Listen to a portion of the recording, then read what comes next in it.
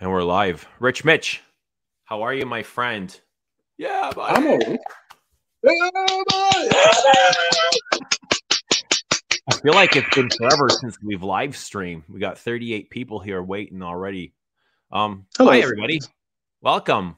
We love you. Good to see you. See a lot of familiar faces. So, what's everybody been up to?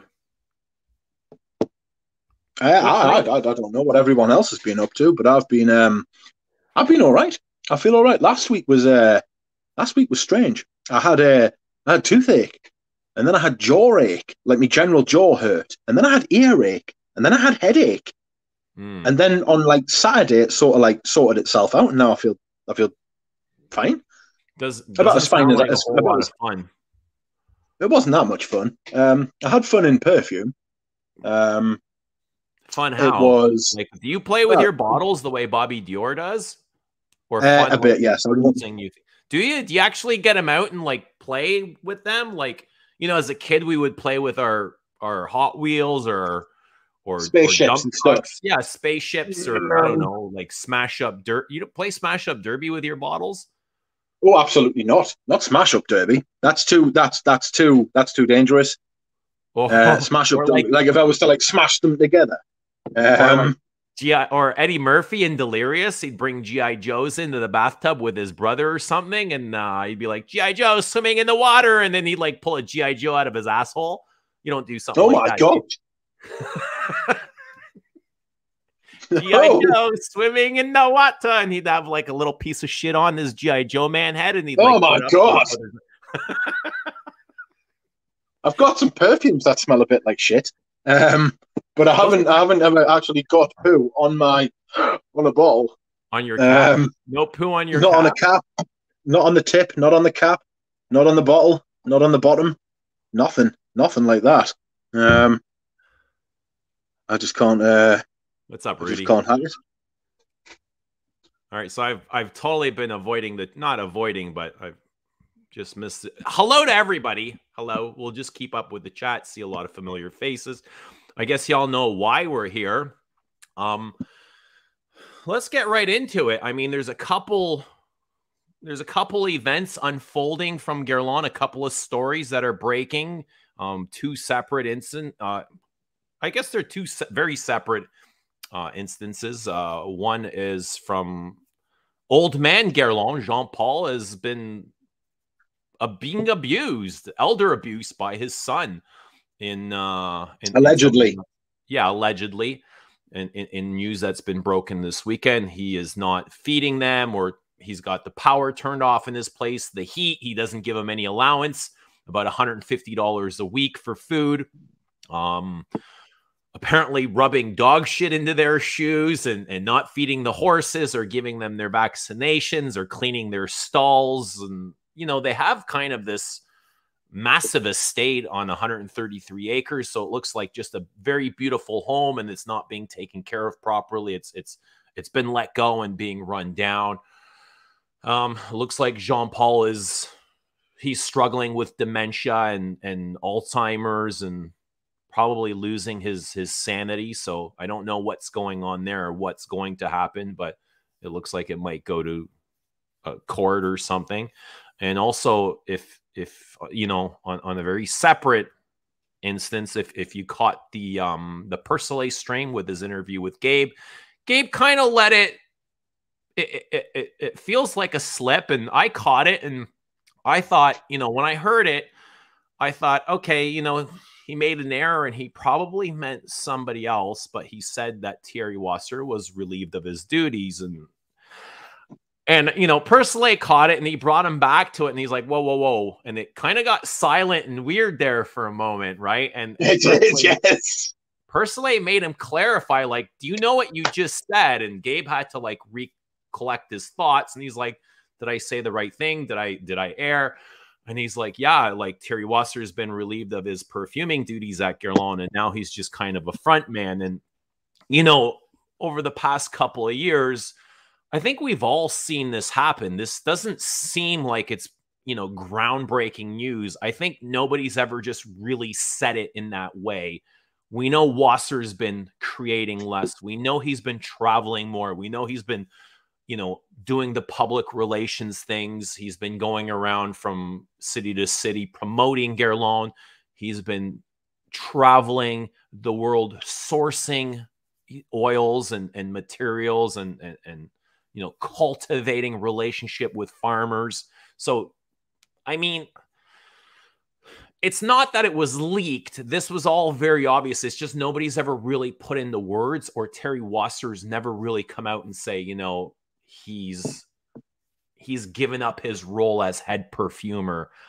If you go into the last couple of years of releases, Delphine Jelk is quite credited with a lot of those on Fragrantica, Santal Power, even L'Homme Ideal, and she had done we're going back, 2009. She had done the original Le Petit Robe Noir before Thierry had done it. It was a very limited release. I think it was called, it wasn't even called Le Petit Robe Noir. It was just called like Model 1.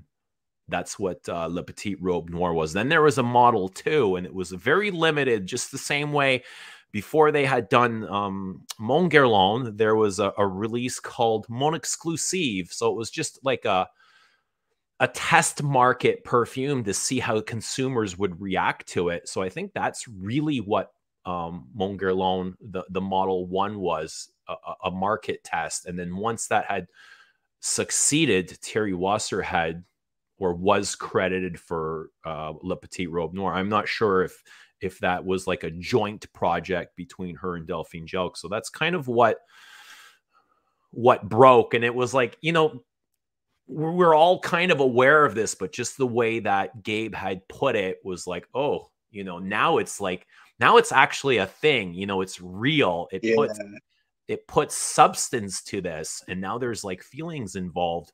And it seemed like Wasser had gotten in touch with Gabe and he was irritated by the idea of having to share or relinquish his duties as the head master perfumer of Guerlain. And he got a little bit snipey with Gabe and said, you know what, if that's the way you feel, why don't you just call Delphine and talk to her yourself? And it seems like the conversation ended there. But interesting, Interesting because, Wasser has, on this channel and I guess amongst Guerlainophiles, he's always been looked at as like a legend, as somebody that's going to save Guerlain even from the monster themselves, Louis Vuitton, Moet Hennessy, even though he was working for Louis Vuitton, we always felt like he was on our side, the consumer side, the enthusiast side. I always felt like we had him in our corner. And I guess that, for me as an enthusiast, makes it kind of hard, not hard, but maybe a little bit sad for Wasser, because I know it can't be easy. Because it's just, we all know how proud Thierry is, when he speaks of perfuming, and we know he's a purist at heart, as much as he doesn't like making, the Le Petit Robe Noir flankers. We know he loves Guerlain. He speaks very highly of them. And I wonder how this is going to change his relationship with the brand and what his relationship with Jelk is. We don't know. He maintains that it's a very, it's a very fruitful relationship, but it doesn't seem like they do create together from the things that he's said in the past. So it's all a little bit kind of, walking on eggshells right now. So we'll see how this develops, but that's where we're left at. What did you take from it, Rich? Which part? Let's go to what Gabe said about Thierry Wasser losing his position. I got to plug in. But let's hear your part. Let's hear your. How did you observe that, and how did you kind of process what was going on? So when he said it first, right, the first instance, I sort of like thought he'd misspoken as well. I think Persolaise did. Persolaise was like taken aback because he did take him back to it. And it was like, wait a minute, he said that in error. He must have said that in error. And Persolaise is quite thoughtful. He he's not as reactionary as I am. I'd have stopped Gabe straight then and there, but he waited for a couple of sentences while he processed it, and then he said, like, "Can I take you back what you've just said?" And then he said, "You said Thierry Vassar is like not the head perfumer, or like words to that effect."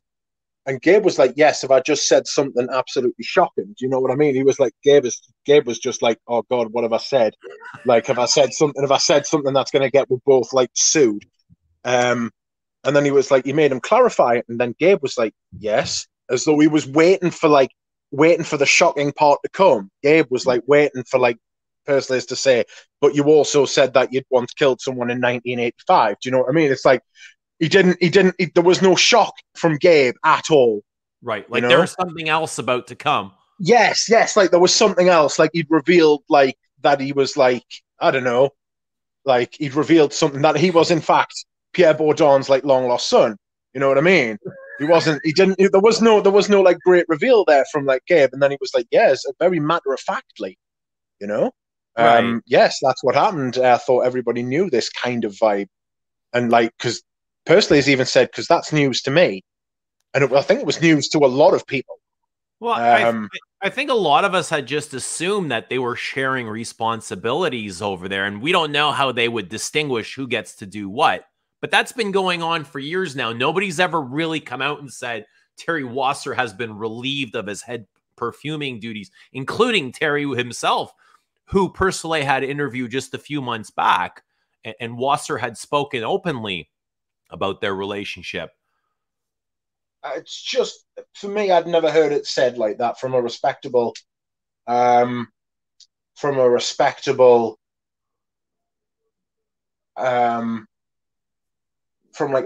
source. You know, this isn't just like someone talking shit on the internet. This is somebody who's like written a book. You know, this is like someone who's like quite well connected as far as like perfumers and perfume. He's spoken to Thierry Vassar about it, literally, even though it was a very short, brief conversation.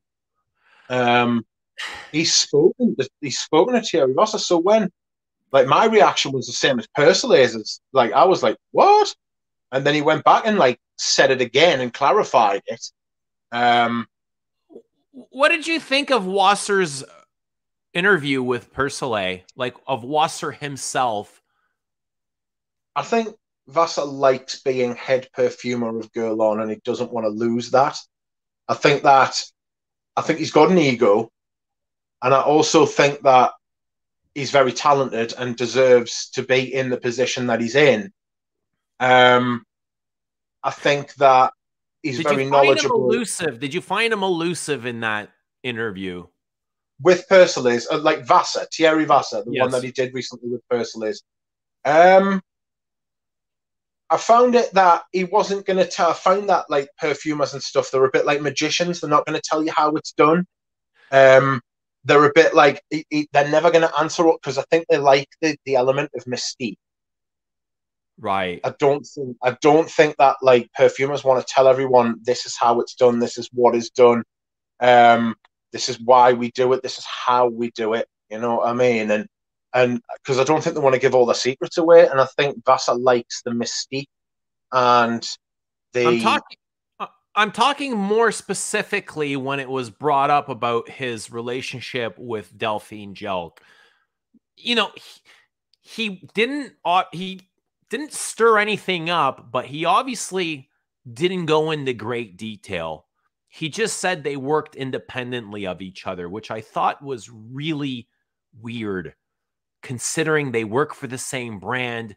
They do the exact same job. Why wouldn't two people put their heads together when it comes to creating?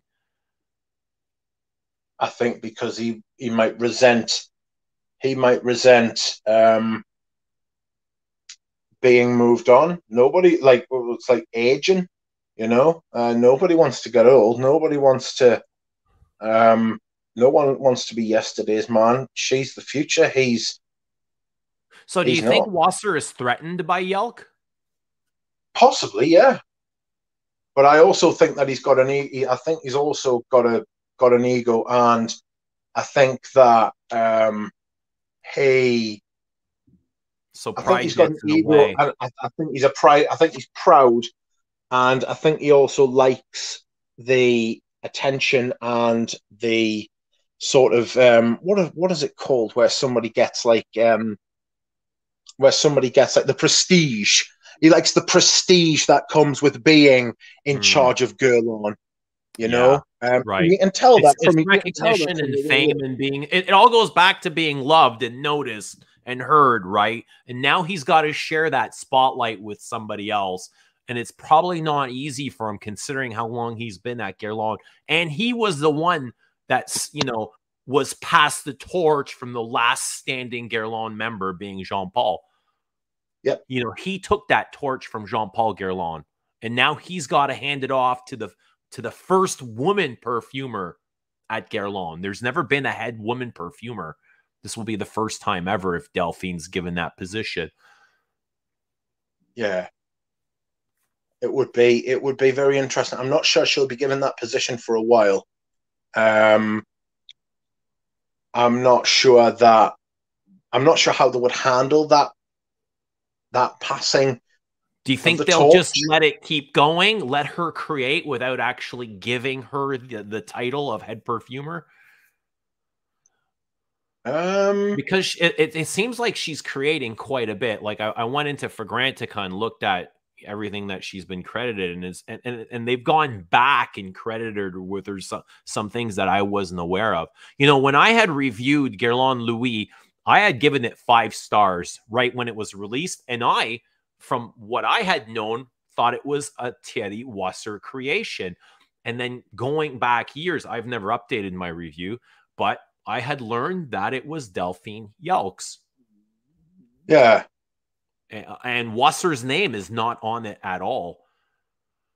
And they've gone back and credited her with a lot of the Montguerlains. Yes.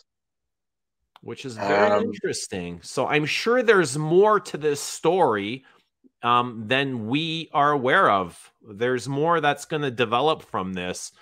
And it's only a matter of time before everything comes out. Yeah, I think that as well. Guerlain has always had, from especially from reading Gabe's book, Guerlain's always had like extra help. Like Derby wasn't like all Jean Paul. Was it Jean Paul Guerlain the last one? That's right. Yeah, Derby wasn't all his. Samsara wasn't all his. They've always had somebody with them, helping them. So they've always been a team.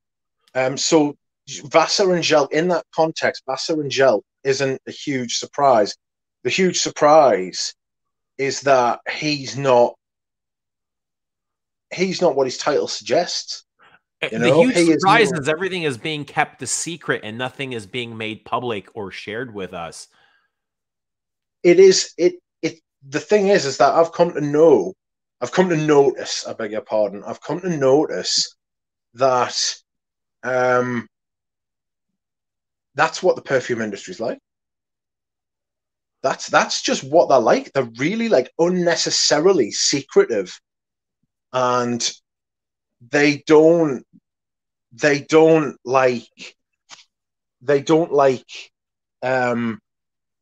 like light being shone. That they say sunlight is the best bleach. It's like they don't like light being shone on their ways. Well, yeah, they're getting a negative spotlight, negative attention, and maybe no attention is better than that negativity. It's taking away from their fame. Like it's literally saying Thierry Wasser is getting fired or lost his position. Nobody ever wants to admit that. So maybe he'd be like, I'd rather hear no news than this news. But I wonder how Delphine feels like that. Like if she is the head perfumer there, don't you think that she'd want that recognition? She'd want to be known as that. Like, wouldn't I don't think there's a culture. I don't think there's a culture of that. I don't think there's a culture of that in perfume houses. Recognition. I think it's of the hardworking. I mean, every house has their head perfumer. Chanel has Olivier Polge. Dior had Demaché, and now they have FK. Hermes has Nigel. Everybody's recognized from the big houses that do have a head perfumer. And I don't see why Delphine Jelk or Yelk wouldn't want to be recognized for the same thing, being from the biggest perfume house in the world. Who wouldn't? I don't think it's title? I don't think it's. I don't think there's a very strong culture of that in perfume houses, in perfumery, about recognition. I think if your name's not on the brand, then I don't think that.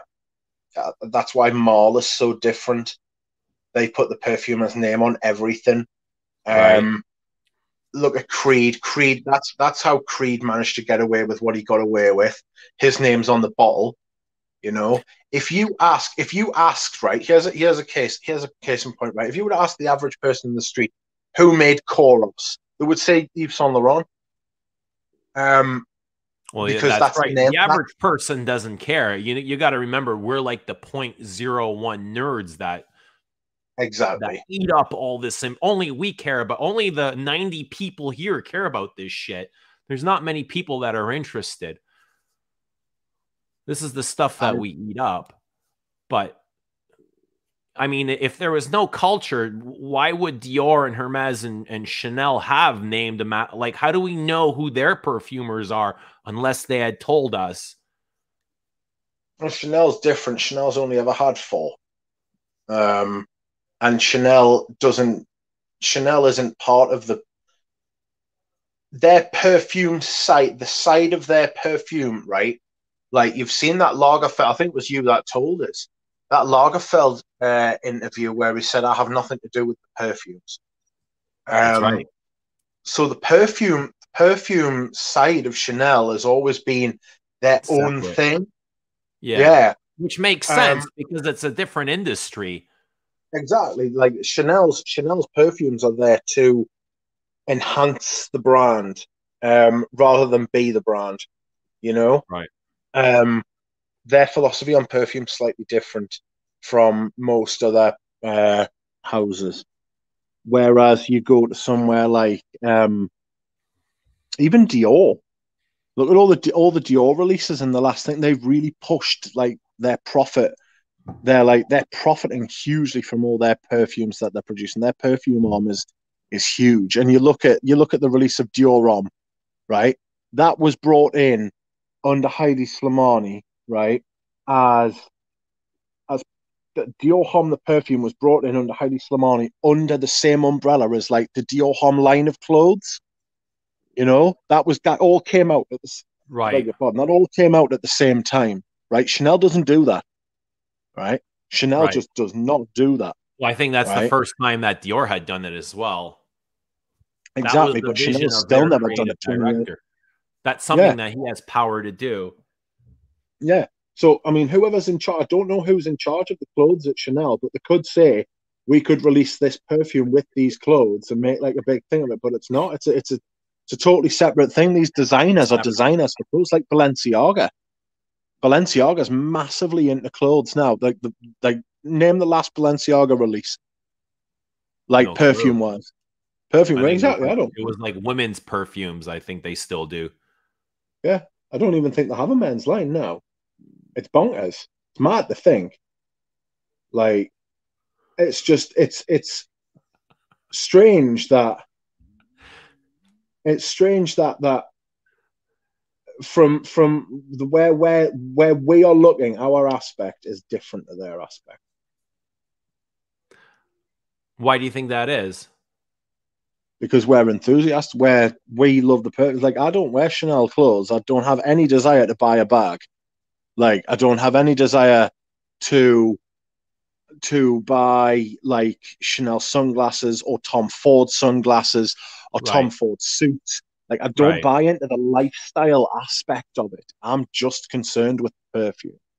Right. I get and that. If you ask the average person in the street, right, who designs Tom Ford's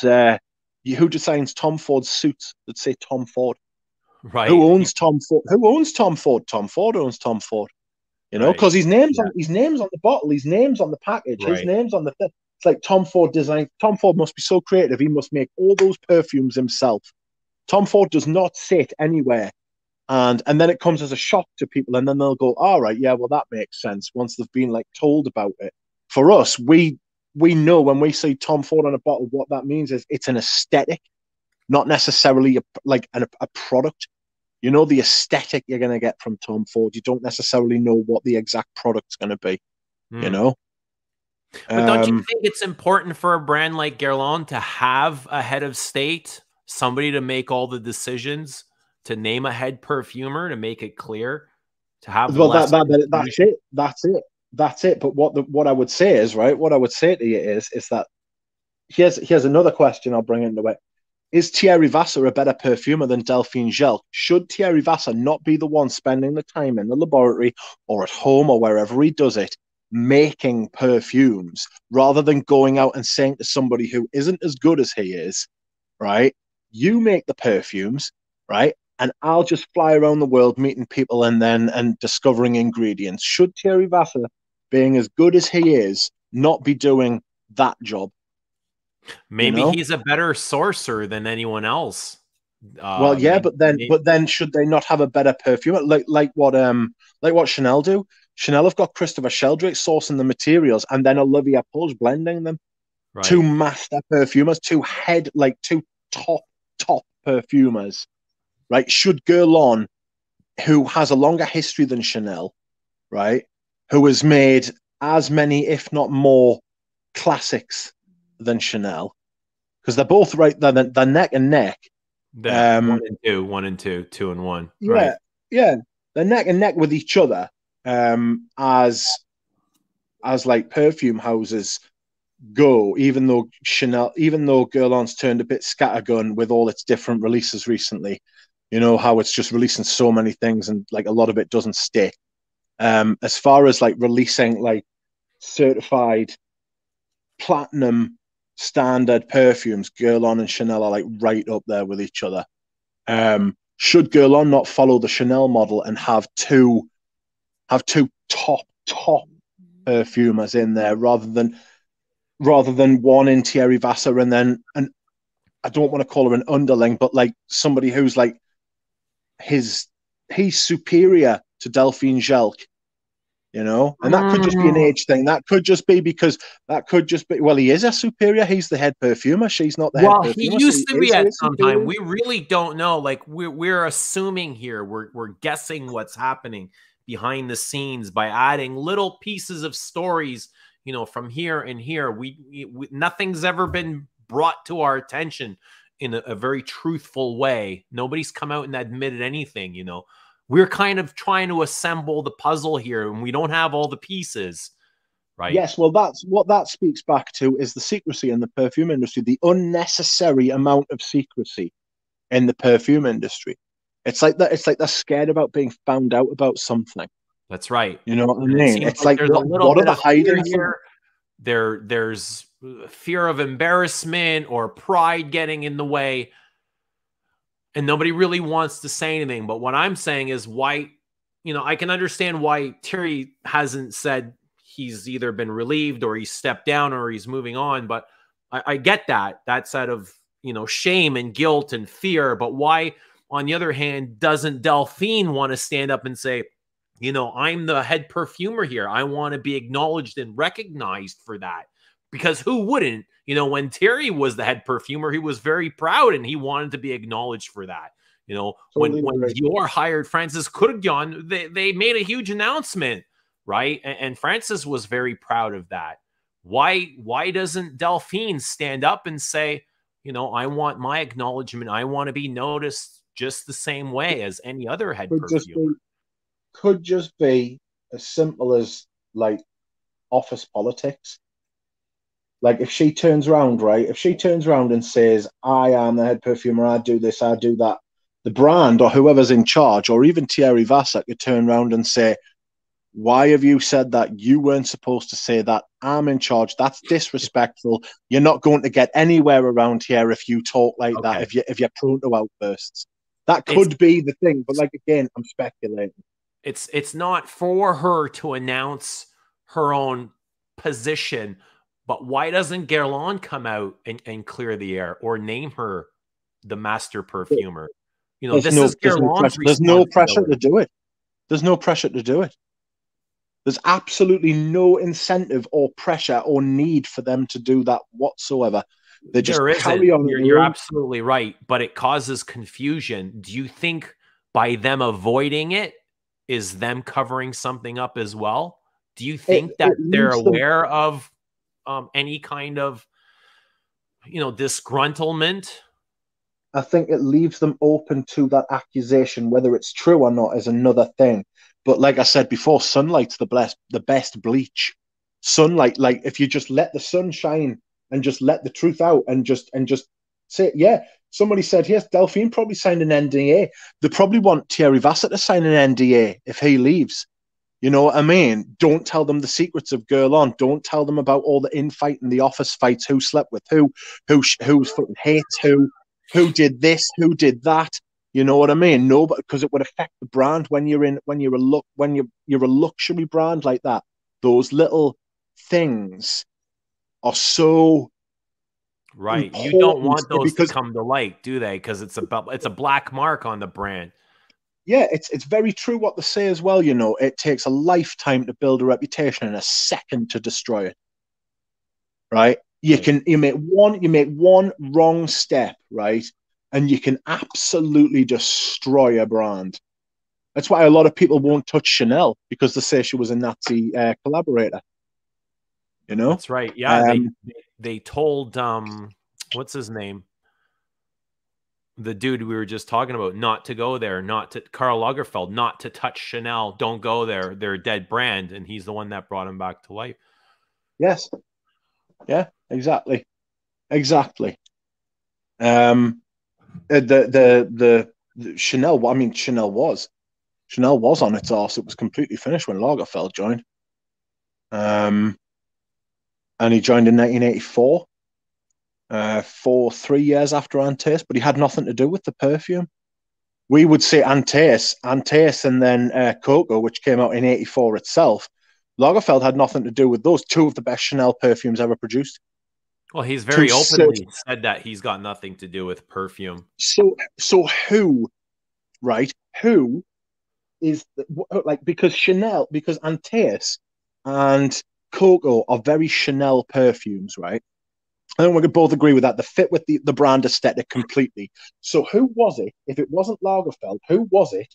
Or was it just Jacques Polge thinking, I know what the fashion looks like, and I know how I want the Chanel match. Chanel don't make anything for men, do they? Like clothes-wise? I don't know. Like nothing. Nothing. I don't If anybody follow the knows, fashion. Audrey Jane will know. Chanel don't make anything for men. I don't know that they ever have. But they make perfume for men. Right. It's bonkers. It's like how does Chanel know what the Chanel man should smell like? Because that's like the Dior Homme. Audrey Well, I Jane don't says think no. they make it. They don't align it with the Chanel man. They just line what society is kind of going through at that moment in time. Well, Rudy says that Chanel barely make anything for men, and Audrey Jane says no, they don't make anything for men. So whatever it is, and Fida says that they don't have a men's clothing line. So whatever it is, right? Right. Whatever it is that they make, it's very, very, very like limited and small, and compared to that Maybe perfume just line, wallets and belts and maybe shoes or something. yeah, Probably compared not. to that perfume line, it's compared to that perfume line, that clothing line for men is basically not non-existent. You know, that perfume line for men is like 30 to 40% of that overall perfume, if you don't count the Les exclusives. If you don't count the Les exclusives, because they're unisex, they're not targeted to men or women. But the female perfumes are about 60 to 70% of what they offer, right? And their male perfumes are about 30 to 40% what they offer. But as clothes wise, it's 99% women's clothes and maybe 1% men's clothes. Right. So what you're saying is, where does Jacques Polge get the idea of what what bang creates on I'm for sure they men. have a marketing team that works with him very closely, and they say, all right, we're going to make this smell like every other masculine scent on the market, which is patchouli and oak moss and Do you think? smoke Yeah. wood. Do you think that he? Do you think that he sort of? Do you think that he sort of like gives them five perfect, like Chanel did with like number five. Yeah. Yeah. I think that's quite common. Ernest Bo literally just went, here's 25 perfumes, pick the ones you like. And she Yeah. went number five because it's my birthday without even Yeah. smelling it. She went Yeah. number five because it's my birthday. That's not an outrageous idea. It makes as much sense as anything else. Right. It makes as much sense as anything else. So I mean, what's going on? You know? Well, I think it's only going to take it's like a matter of time before this all plays out, and truth always comes out, right? You can be dishonest or hide stuff for as long as you want, but in the end, the stories always come, the truth comes to the light. Just like the same way the Creed stories, they took decades and generations, but they finally came to truth. And this is no different than any of those. It's only a matter of time. Yes, I would agree. Yeah, it'll come out. It'll come out at one point. Right. It might not be in our lifetime, but eventually it'll come out. There's people that are very close to the situation, and one day they might not be with Guerlain anymore, and they see every day what's happening, and they might speak. We don't know, right? Not everybody signed to an NDA. Yeah. Well, let's talk about the other. NDAs. Sorry. Let's talk about the other story. What do you think about Jean-Paul Guerlain and what's going on with him and his elder abuse story? So I'll tell you what I think. First off, we need to say this is alleged at the minute, because this is literally an ongoing criminal investigation into a man who is a lawyer. So if we say anything, be careful, seriously. If we say anything, be careful. This is alleged, but the French authorities... We don't know the facts, only what we've read on the internet. Yes, and I read it on Kafkaesque, the blog. And Kafkaesque is a high-flying attorney in America. So that woman she knows just what copied she's the story about. from another website. But she's not going to print anything that's going to get a libel, is she? Yeah, no. She's not going to print anything that made a libel. But if it turns out to be true, then it's absolutely outrageous on a human level. It's fucking horrible, right? The bloke must be earning a fair penny himself, and there must be enough money to go around. Guerlain's a massive business, and he sold it for a large amount of money, and it carries his name, and he must get royalties. He must still get royalties. There must be plenty of money coming in. To reduce him to $150, €150 a week for food, for making him live in squalor and shit, and not letting him get married to another woman. I understand that that's a human political thing. Doesn't want to spread the inheritance. That's what that is. If he marries this woman, he's got Alzheimer's. I must admit, if my mother was 85 and she was rich and wealthy, and some bloke came along who was 20, 30, 40 years younger than her and was like, I want to marry her, I'd be like, yeah, of course you do, son. Fuck off. Do you know what I mean? You know what I mean? Of course you fucking want to marry her. I'm not surprised you want to marry her. If I'm going to be dead soon. But you wouldn't turn off her electricity or put shit. I wouldn't turn off the electricity and put fucking shit in her shoes. No. I'd tell the other bloke where he could fucking go. You know what I mean? But I wouldn't, but not your own mother. I mean, what the fuck? There must be some serious fucking self-loathing and parental issues going on there for someone to do that to that parent, Somebody asking us what this story is. Let's remind them what this story is. Well, I could read it off the blog if you wanted, or you could just read way it off too long. I'd rather not. Just give us a recap. Go on, then I'll let you do it. All right. So allegedly, Jean-Paul Guerlain is saying that he's being abused by his son, and he's not allowing him to do certain things. And Jean-Paul has dementia and Alzheimer's, and the son has came in and kind of took his allowance away, and he leaves him with 133 euros a week for food, and has turned off the electricity in their house and turned off the heat, canceled the internet, doesn't feed the horses. They have some kind of horses, and they don't have enough money to vaccinate the horses and feed them. He's put dog shit in their shoes. I read that. Apparently he's like slapped him around, doesn't allow his father to get married to this woman. So it's just it's psychological abuse, physical abuse. It's allegedly as well. It is. This is all alleged. We don't know this. Doesn't have any money. Jean-Paul Guerlain doesn't have access to any of his money. I guess his son he's got the power of attorney to all of this. So this is just something that's broke in the last couple of days. Yeah, so power of attorney is where somebody is given the responsibility of taking major financial decisions, major decisions about someone else's life.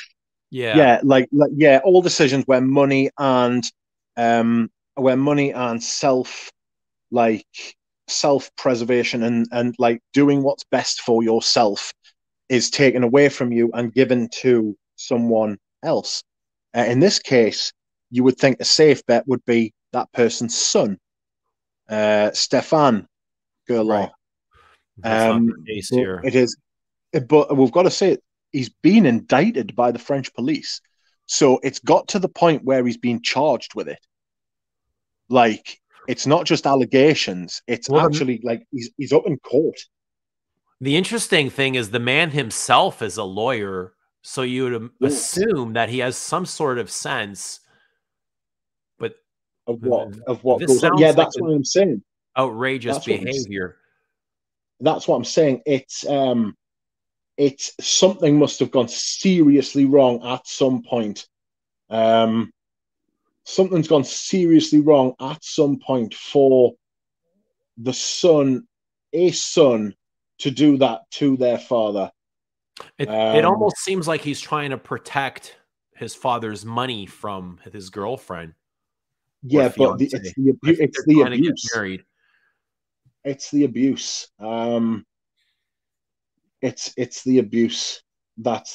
It's not the stopping them trying to get married. I understand that.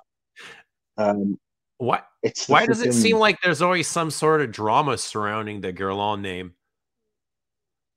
Because they're a French family. It's a family thing. But they're a family thing. That's what it is. It's not. There's no Chanel's alive today. All right. Yes. No living members. Right. But they're a French brand.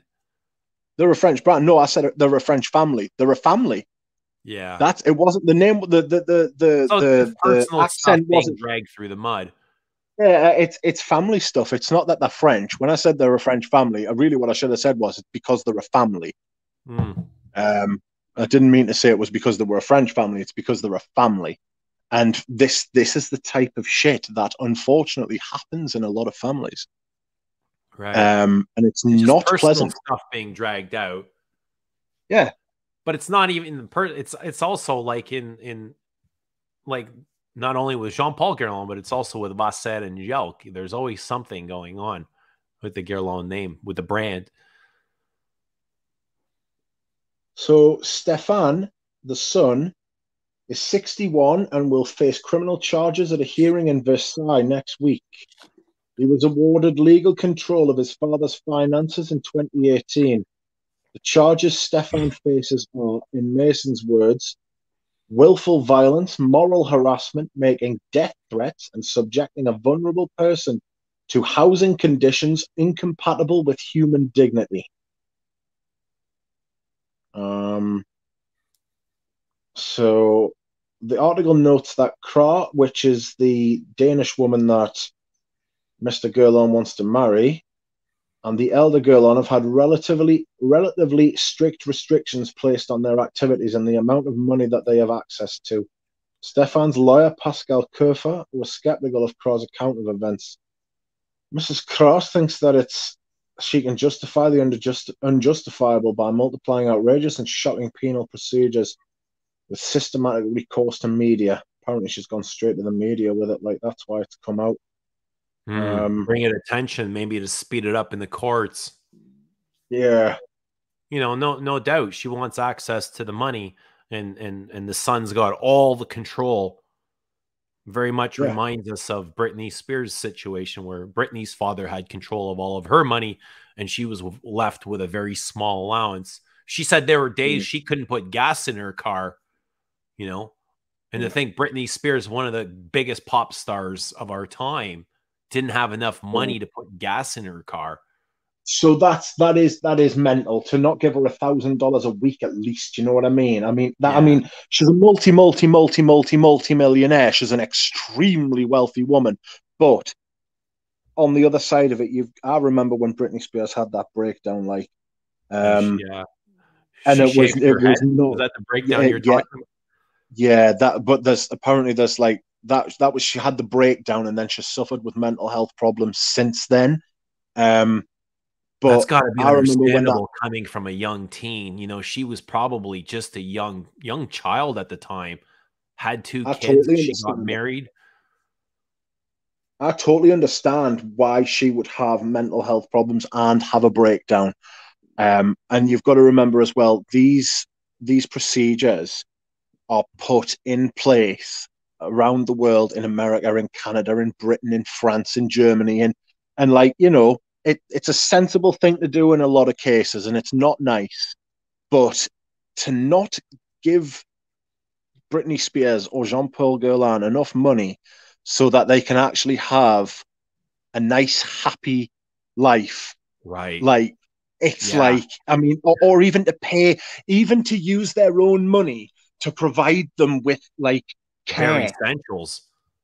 Yeah, not even just bare essentials, like medical care. Britney Spears should have access to the finest psychologists in the world with that kind of money. Right. You know? Like, seriously, like why aren't they using that money to make their lives better? Like, it doesn't. If I was a if money was no object and my mom had, like, a mental breakdown, or if, like, your daughter had a mental breakdown, one of your kids, and they were worth all that money and you had access to that money, one of the best things you could do with that money would be medical care. Surely. And yet it wasn't, like, high on the agenda. Jean-Paul Guerlain got Alzheimer's, got dementia. Why hasn't he got, like, a nursing team living at home helping him live in his big family house? Like, spend thousands of dollars a week on that, you know? Like, that's the best use of his money at the time. It's not even just providing medical care, which, you know, medical bills can add up and get quite expensive. It's like he had shut down their internet, which should be, everybody in the world today has internet access, right? Yeah. In Finland, do you know in Finland that the internet access is a human right? Internet access is heading that way, right? They're talking about implanting chips into our brain. They're saying the cell phone is slowing us down. That's exactly what Elon Musk wants to do. He says we're already cyborgs. You know, the cell phone is an extension of us. Cyborg. You've got to be listed. Why is it that fucking Elon Musk, who has come out and said that he's got Asperger's himself, so it's not like I'm just throwing it out there, but Elon Musk is on the autistic spectrum, and he's trying to tell other human beings how to live social, like, affect their social lives. Elon Musk doesn't understand social interaction as well as, like, somebody who doesn't have Asperger's, right? He understands numbers, he understands technology, he understands how to do computer stuff, he understands inventions. To tell humans how to fucking interact with each other wouldn't be taking that off somebody who's on the autistic spectrum. Because that's literally what the autistic,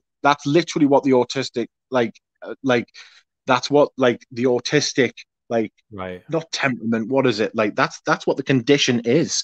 You know, I get what you're saying, and we should be interacting with each other more. But as a society, we're interacting with each other less, and we want to be alone, and we want to stimulate ourselves, and that's exactly what he's fulfilling.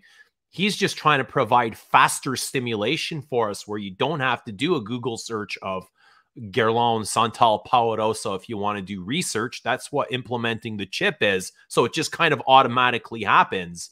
So we have Elon Musk wants people to be more like him. Elon Musk wants you to be more like him. And I don't want to be. We, the people as a society, want to be more like him because we're buying into these products. You know, by buying into this, as we're saying, we're accepting of whatever it is coming our way with AI, with artificial. I don't necessarily think that it's accepting. I think that it's, we want the opportunity to do that, what we want with that technology. You look at augmented reality, Zuckerberg, he's another person, right? I don't know this about Mark Zuckerberg, and I'm not a doctor, right? But no one can tell me that fucker isn't on the autistic spectrum as well. All you've got to do is look at his face. Listen to the way he talks. Look at the way he holds his body. Right? Yeah. That man has like a neurological, like, he looks uncomfortable with himself. Yeah, exactly. He hates, and you can just see he's dying to fucking not be where he is, but he has to be for his purposes, right? He doesn't want to be in the media. He doesn't want to be talking to people, but he has to, because they are a way for him to advance his purposes. I don't want to know about human interaction from a man who doesn't know about human interaction in the first place. Somebody said here on the in the chat that Elon Musk knows how to inherit an emerald mine. Exactly.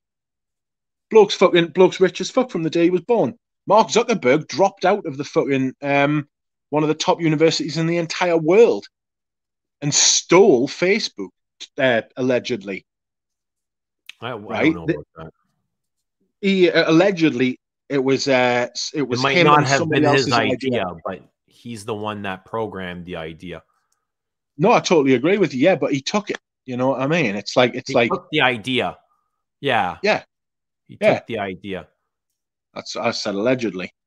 But it's like I'm not going to be following the advice of these people when it comes to certain things. Like, that's you might not have a choice, or you're just going to be left behind. I'll be left behind. I'll go my own way.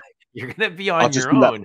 A lot of us, I'd rather agree with you. I don't like the course of the future, but we're not going to have a choice. I think we will have a choice. I think that I've got where I've got in life so far without having Facebook, and it's almost what the idea is, right? Is it's the fear of missing out. And so it's like everybody else. So what it feels like everybody else doesn't have Facebook, right? But if you would actually see how many people who have used Facebook in the last year, it's less than half the population. Like, Facebook now is seen as something that's for old people, right?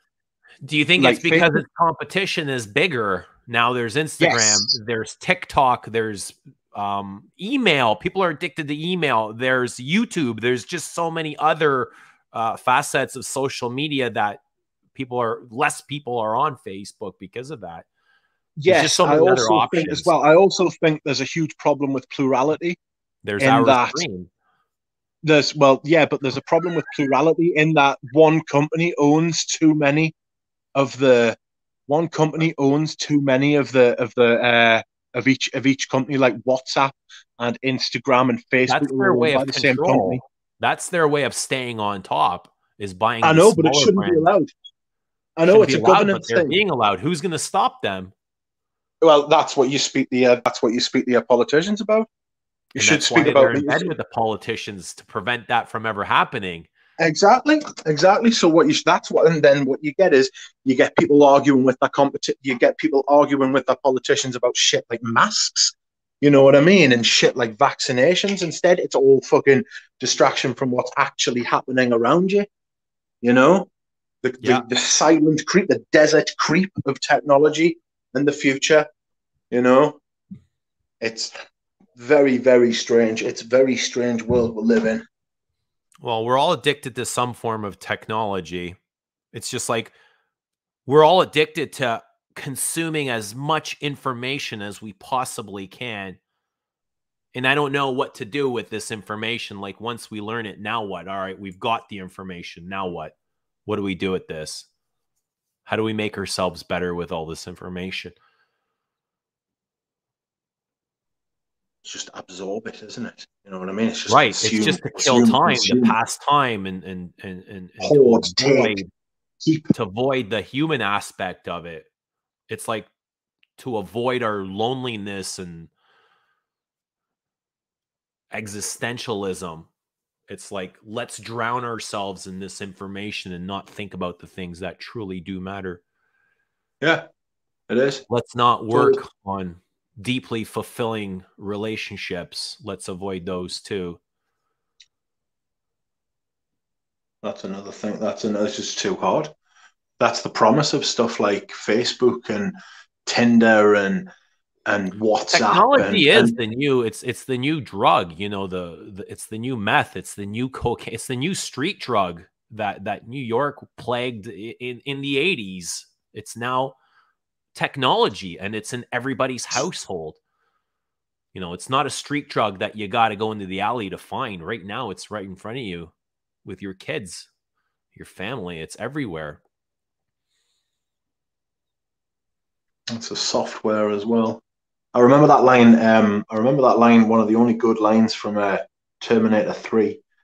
That was fucking awful. Such a terrible movie, but it said that Skynet, like the thing that controlled all the Terminators and the robots, it wasn't anything other than software. And that's what it is. It's the thinking part. It's not the chip.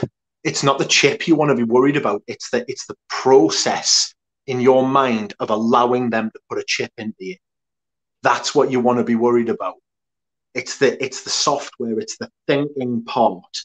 It's the moving parts of your mind, the neurons in your mind, where you can justify to yourself, oh yeah, I'm just going to get the chip.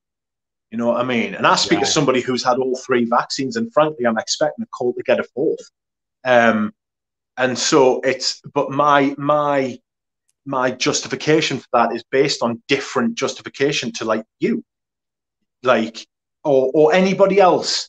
You know, there are some people who might just think, well, I'm going to have 1, or that might be some people who think I'll have 2, or some people who think I'm not having any, or like me, where every time they offer us one, I'm probably going to pick it up because my circumstances are different. And people, this is the thing about Facebook as well. It removes your individuality while making you feel as though you are more of an individual than ever.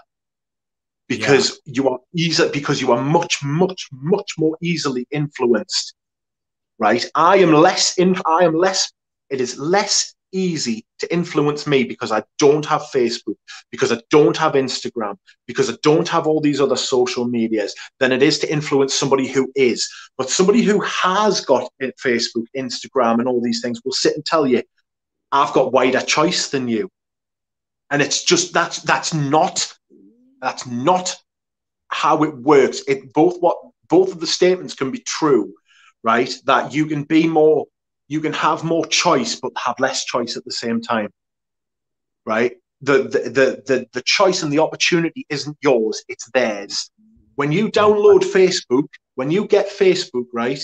When you download Facebook and you download Instagram and you download all these apps, right? They're free, right? And the reason that they're free is because you are the product. When something is free, you, the person who is receiving the free product, are the product. So Facebook uses your information and your data as a product, right? And they sell it for money to other companies who then use that data to produce things to sell to you, right? They don't have my data because I'm not on there. And it's my choice not to do that. I have made that choice. And it's usually that original first choice that you make that defines where you are in the greater scheme of things. So what do we Bit of do rant. going forward? As you know, not everybody is going to be like you and decide not to have social media. I I imagine, don't know. I don't know. I don't know. But the thing is, you know, there's a like you're one huge of the rare few. yes, there's a huge thing about doing like retrieving data about how people behave en masse. And You know, it's how do you about behavioral analytics. how do you feel about the whole missing out? Like, you know, I don't you don't. ever wonder like what's going out there in this social universe? What am I Nope. missing? Nope. Why I is don't that? personally know How do you prevent because yourself from missing out? I don't feel like I am missing out. Okay. I observe other people, right, and their lives, their real lives. My judgment tells me that their lives are fucking no better. In fact, they are worse than mine because of all this online social interaction. So I use my judgment. People don't trust their own judgment. A lot of people can't trust themselves. Like to just say, look, fuck that. And I think as well, the earlier you start on Facebook, if you just take it for granted, well, of course I've got a Facebook group. The amount of times I've said over the last 20 years, well, not 20 years, 15 years, when people have said, oh, what's your Facebook page? I'll find you on Facebook. And I'm like, no, I won't. And they've literally stopped in their tracks and just been like, what? And it's Mm. like, no, I don't have Facebook. I'm not going on Facebook. And they're like, why? And I'm like, because everybody I know who's on Facebook's fucking miserable. All they ever do is talk about the shit that happens on Facebook. They're never like something great happened on Facebook the other day. They're like, oh my God, I got into an argument with someone on Facebook. Or they're like, oh, I've just had an argument with someone, or I just saw a post on Facebook that pissed us off. Nobody's ever like, Facebook changed my life for the better, you know? But isn't Facebook just really a continuation of what society is? Like we're no different in real life. You go to your communities, you know, you go to your church, your civic community, your schoolyard, your racket club. Isn't it just a continuation of that? Just, you know, you take it from real life into the internet area. No, I You know, think you're that's talking part about of the it. I same think that's things, you're trashing the same people, making fun of the no, same things. It's pretty much the same lifestyle, just in an no, easier, more accessible, more functional, you know, pretend world, really, an no. online world. I think No? it's fundamental. I think it's fundamentally different. I think it's fundamentally different How's in that? that Is it because because you you don't have don't. to face the person in real life? Like I can say, you know, you know what, Rich Mitch, I fucking hate that guy. He's got horrible taste in perfume and he smells like an old man. And that's online. But, you know, if I were to ever come to him face to face, I'd never say something like that to him because I'm not sure what It's, would happen. I'm pretty sure I know what would happen. Do you know what I mean? But it's like Right, Mike right, Tyson right. said. You know what I'm It's like saying, Mike though. Tyson. Yeah, the point is Mike Tyson made a really good point, right? And you can bear it back. You can strip back what he says even further. But Mike Tyson said social media has got people to the point where they feel like they can say anything without getting punched in the face for it. Yeah, What you can do is you can take that, you can reduce it further and say that the internet and social media has got people to the point where they do not face consequences for their actions, right. right? There is like, it's broken. Social media has broken the Yeah, whole you can cause and hide under effect. an avatar. It's not, yeah, but it's more basic than that. It's cause and effect, right? It's literally cause and effect. It's broken the relationship between cause and effect. So you can say fucking anything you want on social media and it can be picked up like a whirlwind, right? And just gone out there and all of a sudden everyone's calling you a fucking pedophile, right? You've never Mm. touched a fucking you've never fucking done any such thing, right? But now everybody thinks that you have, right? And these two things are completely separate from each other. Whereas if you say that in real life to someone, right, people will challenge it. People will challenge it. People will say, no, you're talking shit. Whereas on the internet, all you need to do is get enough people to fucking agree with you. And it's a different, it's fundamentally different from real life, and the internet is fundamentally different from each other for these reasons.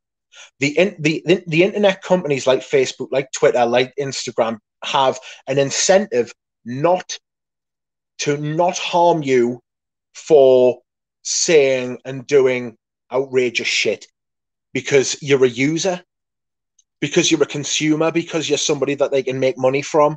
So why would they want to then punish you for doing something wrong?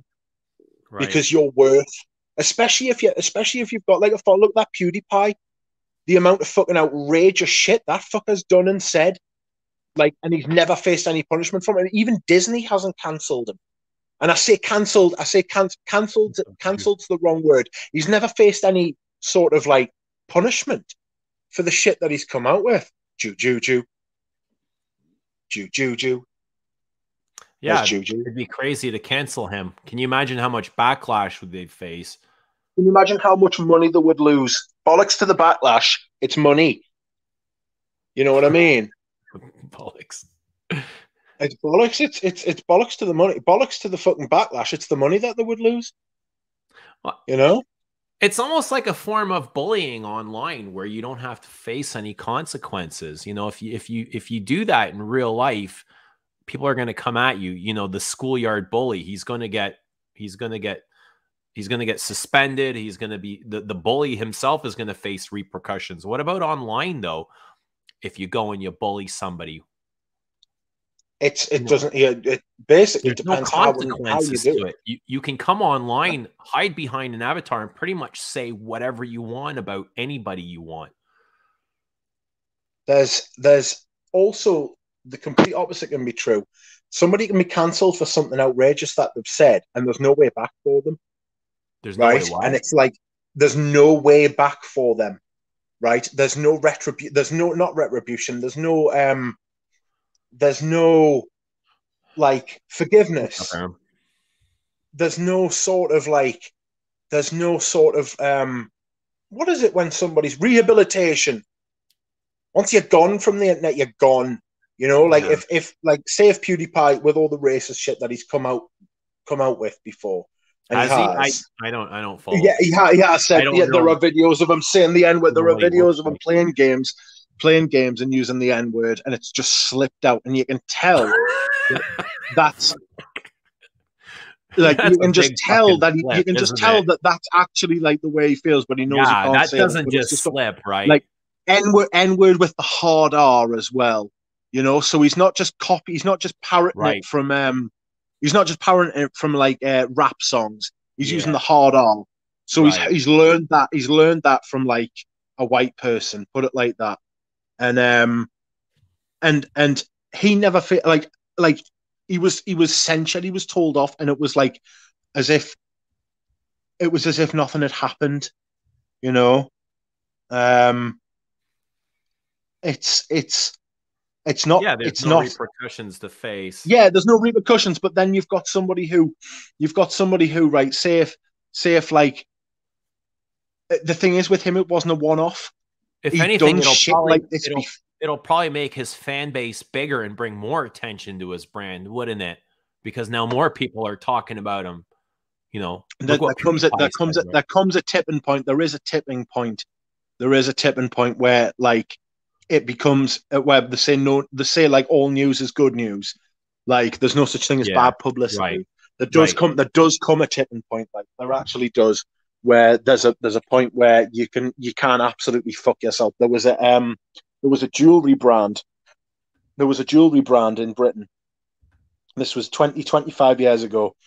And the CEO was in charge of the jewelry brand. And I swear to God, this is true. I can't remember what it was, right? But the bloke got up on stage, gave a speech, and said that the jewelry that his company made was crap and he would never buy it. Well, that's no different than Steve Jobs saying he'd never give his son an iPad. Exactly. Right? But the thing is, right? His brand, right? His brand, like they sacked him almost immediately, right? And the sales, I think the company went out of business. You know? Yeah. So should there not have been like that company employed a lot of people, made a lot of money, right? And was perfectly fine until he said that. Should there not have been an in-between Should there not have been an in-between between him saying that and the company going out of business, or him losing his job, or being I mean, it's outrageous for a CEO to say that. It's hard to see how he could have stayed on. But at the same time, the company... What was his motivation? Was it to... Honestly, I've got no idea why he said it. I don't know that we'll ever know why he said it. I'll see if I can find out who it was. I'm not sure how he got from Terry Wasser to Jean-Paul Guerlain to Britney Spears and Elon Musk to PewDiePie. It's just mad. kind of gone. We've lost track of the conversation. Do you want to talk about perfume? That's okay. No, I don't mind. You know, I don't mind going off topic, but you know, we can keep going. I'll drop the link if somebody wants to come on and talk about Wasser or Jean-Paul Guerlain. I'll let them share their thoughts. But you know, we can keep talking about this. I like this. I'm enjoying myself. So if somebody wants to share their opinions or any knowledge of Thierry Wasser and kind of not relinquishing, we heard that Gabe had mentioned on Persolace's interview earlier today that Thierry Wasser was relieved of his duties, which is, you know, it's news to us, and it definitely caught Persolace. You know, Persolace was like stuck in his tracks and he was caught off guard, and he had to back Gabe up and ask him to repeat what he had said and to clarify. So very interesting. Very interesting. I've sent you the link. He was called Gerald Ratner, and he owned a store chain of he owned a store chain of British jewelry companies called Ratner's Group, now the Signet Group. He achieved notoriety after making a speech in which he jokingly denigrated two of the company's products. And I'm sure he had the speech, widely regarded as tacky. The shops and their wares were nevertheless extremely popular with the public until Ratner made a speech addressing a conference at the Institute of Directors at the Royal Albert Hall in 1991. During the speech, he commented, "We also do cut glass sherry decanters complete with 6 glasses on a silver-plated tray that your butler can serve you drinks on, all for $4.95. People say, how can you sell this for such a low price? I say, because it's total crap." So bizarre. Was he a disgruntled employee? Why would you come out and talk he owned and ran the company. Was he trying to make headlines for himself, like free marketing? No, you know, that kind of reminds me of like Jeremy saying it only cost him $5 to make his perfume. It's just a stupid idea. He compounded this by going on to remark that one of the sets of earrings was cheaper than a prawn sandwich from Marks and Spencer's. But I have to say the sandwich will probably last longer than the earrings that we make. Ratner's comments have become textbook examples of why CEOs should choose their words carefully. In the furore that ensued, customers stayed away from Ratner shops. After the speech, the value of the Ratner Group plummeted by around £500 million. So that's £500 million 30 years ago.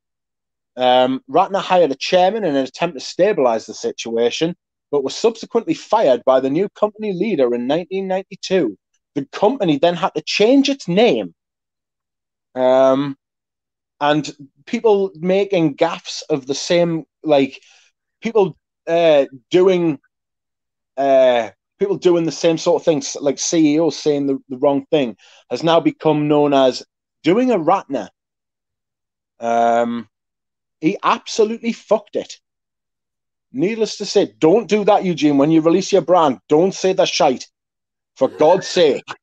Leave that to me or someone else. Shite. You stand up for them. Don't you let Damn fucking right. Don't you let I won't let anybody call him shite. I become rolling heads. You're gonna see vintage Eugene come back out, start knocking some heads off. It's my middle finger to the rest of the YouTube community. Have you any updates on the brand? People are keen. People wish to know. Nothing. Actually, there's a lot that's happened in the last week, but it's just very nothing to report. Nothing to report. Right. Got talking with I got talking with a a creative writer who's writing the brand story, and they've brought a lot of new ideas and thoughts and opinions, which I've shared with you. So I don't know if I want to talk about a lot of that. You know what I will say though is actually, you know what? I don't want to talk about it. We'll talk about it some other time. We'll just keep going. We'll save the brand story. I don't want to promote or push my own stuff. We'll talk about Wasser and. No problem. Are you going to send free bottles out? Here we go. I may send a few, not for promotional purposes. I'm not against it, but I won't be doing what a lot of the other people are doing. But I also don't want, I want, if this is what brands are doing, I don't want to be, I don't want to have to play by different rules by anybody else. I don't want to be held back. I want the same rights as everybody else. That doesn't necessarily mean I'll be using those rights, but I want the same rights everybody has. It's one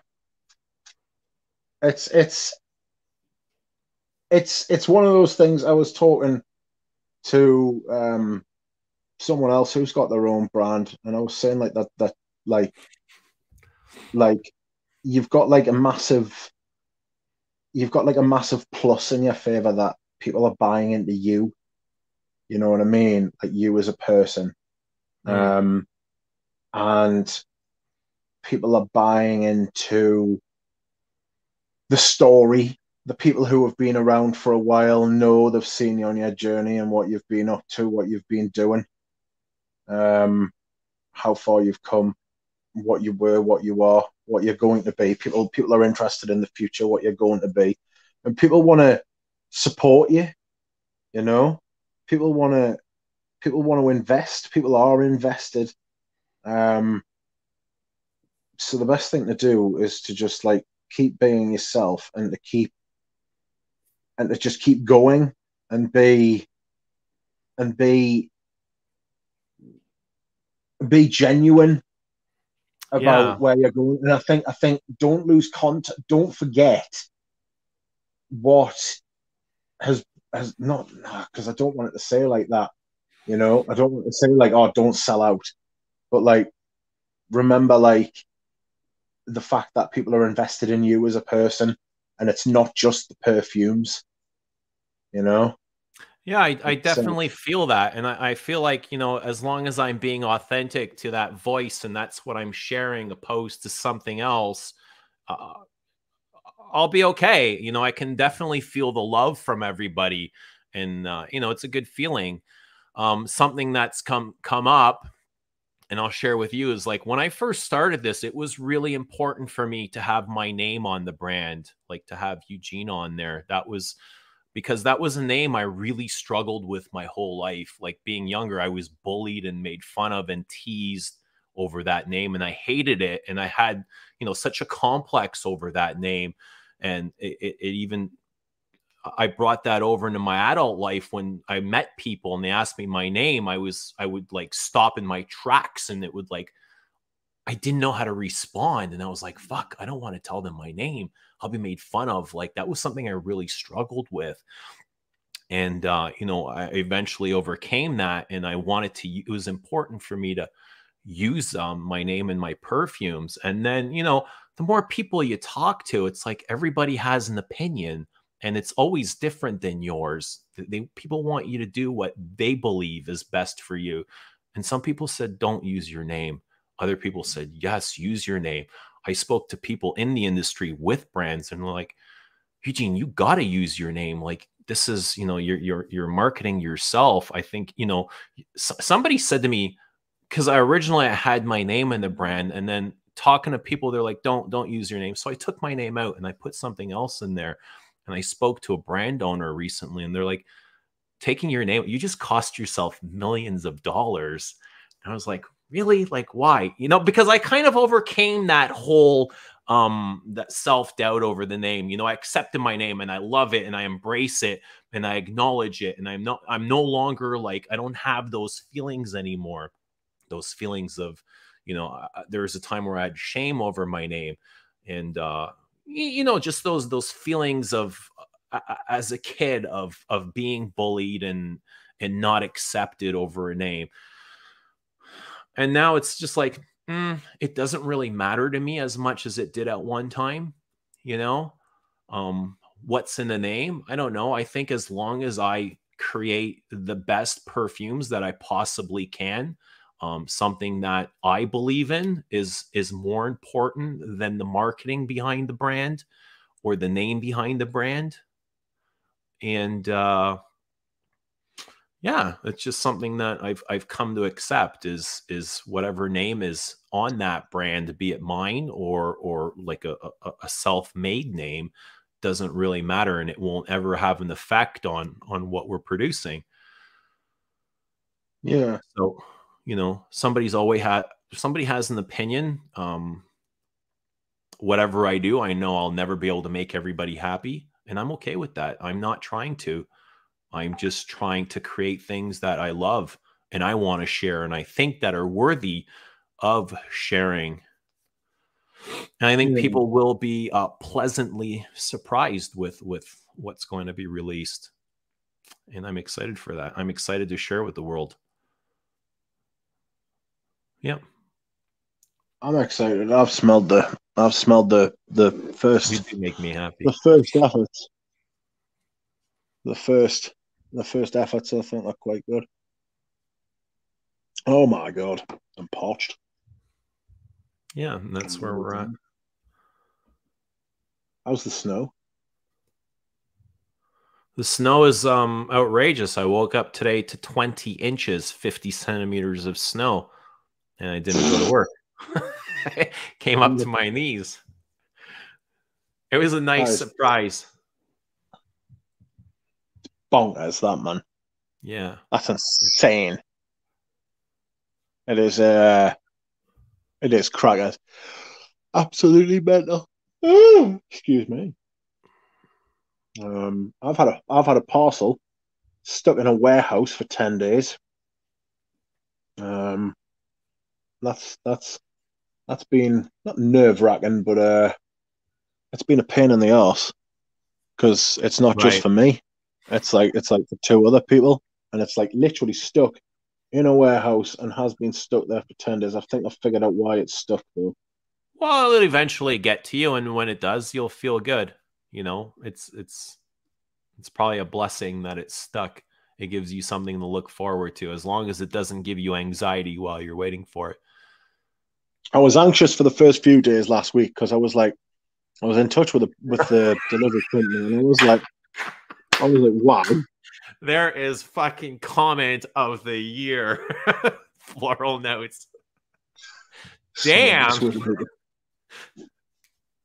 Some of us would like to wake up to 20 inches. Where's Joey Cannoli? Joey, you know what to do. It's quite a gap to fill, though. It is, right. Well, I mean, 20 inches is going to fill any gap, to be honest. Not a 30-inch gap. 30-inch gap. Damn. How can I fill a 30-inch gap? Big gaps. It's a lot of snow, though. Is it not? It's a lot of snow. We're blocked in. I drive a four-wheeler, and I don't think I'd be able to make it out with a four-wheel drive. Yikes. So what else? What else is going on? It's been a while since we've seen you. You know what? I have bought something this year. I haven't even mentioned it in the last stream.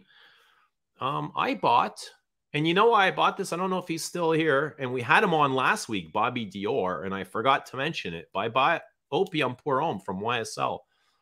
Outrageous. But I think it is the reform. And I haven't gotten the chance to wear it properly, but I was pleasantly disappointed with it, you know? Pleasantly disappointed? Yeah, I was disappointed. Like, not pleasantly. Not pleasantly. Not pleasantly, but it was a little bit of a disappointment. I like the smell, but it's just like I wanted more from it, you know? I thought I got to take it out for a real test drive, but I thought it was going to like it more than I did. It just felt really soft, much softer than the things that I like. Much softer than 20 inches. Let's put it that way. And that's that. Otherwise, I haven't really had an urge to go out and buy anything. I just feel very content, and I've been enjoying the things that I own. And you know, I don't have that. I don't at this moment. I guess I have a lot going on where I don't have the feeling of some kind of voids that I need to fill up. So that's kind of been taking up a lot of my time now. Yeah, I'm trying to cut back on how much I buy. I've bought a couple of things this year. You said something about sampling more than buying this year. Are you going to stick to that? Yeah, I think so. Yeah. I'm not going to buy as much. I've already got like loads of samples. I've got samples off people as well. I got some samples from Ramsey. I got some samples from Fosco, and I attempted to send some samples to Ramsey, but they have gone walkabout. They never got there. So I think they've just been binned. Because I sent them before Christmas, and we're like 3 weeks into the new year. So whether it's going to be actually worth us sending anything, I need to get in touch with a couple of people as well. There's a couple of people who've emailed us. Do I need to email back? I think Alan Hansen's one of them. I think Fosco as well. I need to send me apologies, like, because just do it all in one shot right here. Sorry, that's it. You know, CC everybody right here. Sorry, everyone. Shit, can't send any samples because the law is onto it. There you go. And I haven't wrote back because I'm a lazy, forgetful shite. There you go. Blame it on your procrastination. That's right. That is right. And constantly looking to fill up on information. Filling up on information feels better than almost anything else at this moment. I like filling up on information. I do that quite often. Yeah, feels good, doesn't it? It does. Like a nice distraction from life. Oh, shit. I don't know. What else have you got? Have you been up to anything? Are you busy? Nothing really. You know what I'm wearing today? We haven't even gotten to the scent of the day. I'm in night clubbing, which for the first time I'm really getting, you know, the oak moss. Obviously, it's not the oak moss that you know. It's not thick and and earthy like that, but I'm getting a sense of like a classic masculine oak moss. As light as it is, it's not a very heavy or dense oak moss, but it's still nice. I like this. I like this line for something that's modern, and it is, you know, it's slightly conceptual, but it's still very functional. It's great daily driver. And I agree, you know, for daily drivers, you can get much more affordable things, but when it comes to affordability, I don't think you're going to get something at this kind of quality or, you know, this kind of a build. So I do like this brand, Celine. I think it's, you know, a couple of notches below Chanel, but more interesting than, let's say, what Dior is putting out, or maybe even Guerlain. Right? Yeah. I was wearing... The new Celine is due out on Friday here, so I'll get to try it out, and that's lavender and vanilla. I'm hoping it's not going to be a copy of Jersey or Caron's Put on Home. I hope it's going to be very different from those. Yeah. I'm wearing vintage Cartier Santos today. Nice. Yeah, it is. It's lush. I love it. Yeah, absolutely I like that fantastic. Nightclub doesn't remind me of Bulgari Black at all. It's a lot of galbanum and tobacco in here. The only thing that is similar to Bulgari Black would be the vanilla, but has a nice earthy galbanum, slightly bitter, and an ashy ashtray vanillic tobacco. Very nice. I like it. It's got a nice bitter quality to it with orris, powdery orris, very balmy, warm, inviting. Slightly green, earthy moss. Very nice. Has kind of a classic aspect to it. Outrageous. Outrageous. Yeah, but I like Santos. I like it a lot. That's very mossy and green and earthy. I'm always reminded of like leaves and forest floors. Forest florals. Forest floor, the forest floor, you know, like the tree moss growing off the base of trees. Got you. Got you. Very I'll tell you what classic I've, masculine. I'll tell you what I've managed to change. I'll tell you something I've managed to change this year. You were talking about how I'm not going to buy as many perfumes. One of the things I found quite hard to stop doing, but I have stopped, is going on eBay and just like religiously searching for something to buy. You Do know, you think, do you just think like, that do you think that implicits you in purchasing more is spending all that time on eBay? Like the more yeah, time you spend on there, it makes it okay to buy something. I think it not only does it make it okay to buy something, you feel like you've like if you go on there and you don't buy something, you feel like you've wasted that time. So you almost feel like an obligation to buy something. Yeah. That's a trick that they use in shops. It's been used since time immemorial. That like they'll like it's a common sales technique, you know. Like if you tell someone that you're not, that's why whenever I go to like a concession in a department store, one of the first things I'll say is, "I'm not buying anything. I'm just looking," and they usually leave you alone after that. Mm. To be fair, Yeah. um, but it's that impulse, you know, when you're out and like you're on eBay and you're sitting thinking to yourself, "Well, I really should buy something because I've been on here for ages browsing, and that would be a waste of time if I don't buy anything." And then when you do, you feel like you get that little rush and stuff like that.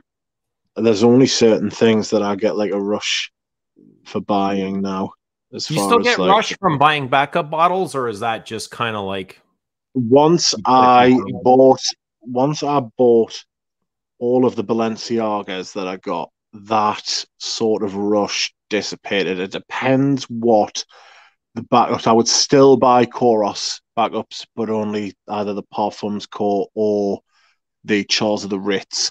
I would still buy backups of certain things, but I have shrunk down the scope of what I would buy. There are only certain fragrances and only certain vintages of things. I'm happy now with only owning one bottle of certain things, you know? Like my I'm Santos. glad to hear that. I'm glad to hear Yeah, that. my Santos de Cartier, I must have used about 15, 20 mils of it. And at that point, like the little like the distant like not alarm bells, but you know, like the feeling comes. It's like fuck no, I might actually get through this. But I don't think I'm going to need to get a backup bottle. It really is very dependent. I wouldn't buy any more. I wouldn't buy any more. Oh God, I wouldn't buy any more Balenciaga forearm because I don't need to. Right. I wouldn't buy any more. Do you regret buying so much Balenciaga Pearl? Absolutely not. I really don't. I got them for a fantastic price, and they're 50 ml bottles, so they're not 100 ml bottles. I don't have 1700 ml bottles. I've got like loads of them off 50 mils. So really, I've only got like, I mean, Thomas has got like a liter of. Sorry to bring Thomas in to like protect myself. Sorry, Thomas. Um, Make you but feel like better, right? Thomas, I think with a vintage collector, somebody who gets like one of those, but his is Eau de Hermes and Yeah. mine is Balenciaga Pour Homme, and I think it can happen that you can find a fragrance and it's discontinued or it's not as good as it used to be, and you think to yourself, shit, I need to get this and get as many of this when I can and while I can. Um, and once I bought up those Balenciaga Pour Arms, that impulse to back up and be ready and be primed and prepared, like has eased much, like has But eased off. but at what point do you come at before you realize, okay, this is enough? I think it just happens. I think you've got to want it to happen as well. Yeah. Um, So it's just a it's feeling inside of you that you got to connect with. yeah. I think you've just got to like come to terms with it yourself. Do you You've think just you'll got to get sort through of. every single drop of those Balenciagas? I think that's a good choice. I'm going to give it a good go. The thing is, as well, is that they're all I say they're sealed. Um, they haven't got cellophane around them, but they're unused. So I could always sell them if I wanted to, you know. Yeah. And they'll bring the money back. So I might wear it tomorrow. Now we've been talking about it. Rudy says they have Celine perfume in Canada now. Question mark. Yeah, they opened up a new Celine boutique in a plaza in Toronto. And I went there a few months ago, excited to try some of the Celines I haven't been able to before. And I remember being so excited. And I come into the boutique, and the first thing they say is, "Do you mind sanitizing your hands?" And I was like, "Oh, for fuck's sakes." And in that moment, I had to decide, like, what do I want to do? I was just so annoyed with this, the whole sanitizing thing. My hands were dry, and I'm like, do I want to sanitize? Like, do I want to give in to this person, or do I want to smell these Celines?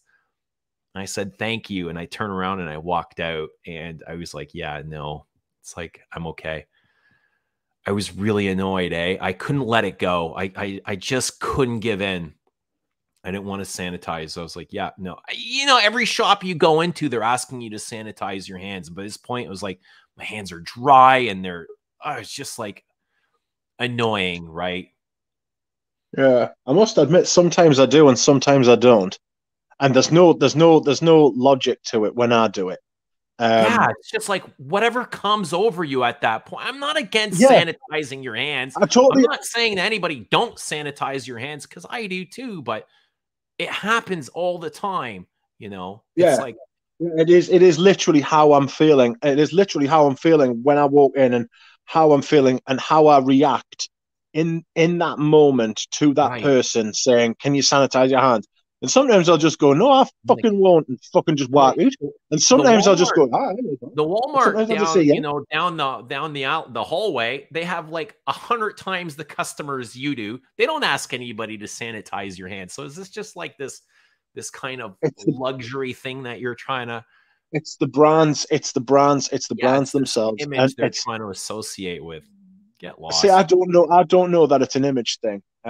Maybe I'm just being less. It was just all Um, really pretentious, and I was like, yeah, no, I'm out. I'll yeah, pass. yeah.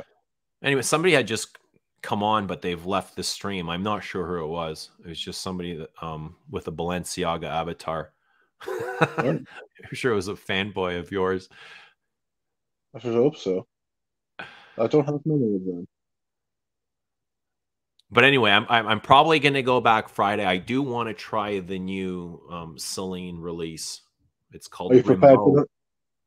Are And if you I are you have to prepared for them to sanitize, ask I you again? probably will this time, only I was because going I to say, want to try the new perfume. yeah. Don't try it on your hand though, because if you sanitize your hands and it's got that alcohol on it, will affect the smell. So you'll Yeah, have to I spray it on imagine your it hands. will. I imagine it Yeah, will. yeah. It'll I affect your. imagine it will. It'll affect your. It'll affect the smell totally. So just say, look, if I'm sanitizing my hands, you could always go in with gloves on. Right. You could go in with gloves on and just say, no, I don't remove my gloves. Gloves and the face shield. The craziest thing I seen when all of this started, I was in a grocery store, and there was this person that had saran wrapped their entire body, like literally, like their legs, their torso, their arms. They had a face shield on, and I was like, what the fuck is going on here? Like, this is absolutely mental.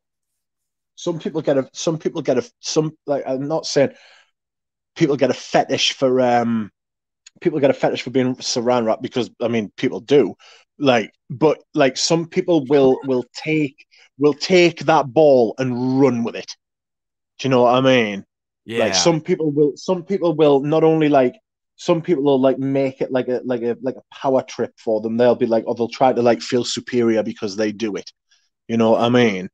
It's like no, It's it's out of like control. yeah, you're being fucking bonkers. It's just you're just using it as a stick to beat people with. You know what I mean? It's like piss Mm. off. You know, if you want to fucking wash your hands, wash your hands. If you don't want to wash it, I mean, people should wash their hands anyway because I mean, fucking hell, use Yeah. soap and water. You know what I Yeah. mean? But it Right. doesn't mean you have to sanitize. The problem is, right? If you go shopping, right? Say if you go shopping and a perfectly legitimate pursuit, you go out perfume smelling, right?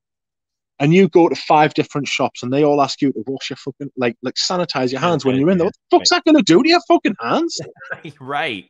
Hands feel like they want to fall off. It's like you've washed them in sandpaper. That's what it feels Yeah, like. it's fucking bonkers. Like it's fucking it's fucking crackers. I must admit, I wear a mask. Like I say, I've got my own reasons for doing it. And I would wash my hands, but I wouldn't wash my hands every time I went into a different shop. Hmm. I would stand there and I'd be like, "Look, I've washed my hands twice already. I'm not washing them again." And they'd be like, "Well, you can't come out." I'll be like, "Well, fuck you." You know what I mean? I'll fuck off. I'll buy it on fucking line. Screw you. Probably fucking moon them after I left. You know what I mean? Fucking You'd have sanitize that. security after you. Sanitize that, you bastard. Do you know what I mean? Security swooing you away. That's right. I'll do Security it if I after the want. duck. I'd fucking moon them. I'd give them the feather. I'd give them the feathered hoop. See There how you they go. like that. Absolutely Chasing outrageous. fucking duck out. They'd make duck food out of you. Try to pate me bot. I wouldn't have it. Tried I going to wouldn't feed have the it. ducks the other day. They were all gone. The river was frozen over. I was like, oh, no more Probably ducks. because you hadn't sanitized your hand, they wouldn't come near you. Right. Yeah. They're like, we don't want your rice. Get That's how lost. the ducks have sanitized their feathers and their wings. Turned into snooty ducks. That's right. They've turned into snooty ducks. The I've seen you pretentious duck. sent us a video. You sent us a video before Christmas when you were with the kids, and you'd gone to feed them. Yeah. And the ducks were still about. Do they not fly south for the winter? I imagine they do, but there's still lots of geese, and I still see geese around. I guess when it's cold like this, they hibernate. I don't know. I don't know. I would if I could fly. Be mental being able to fly, wouldn't it?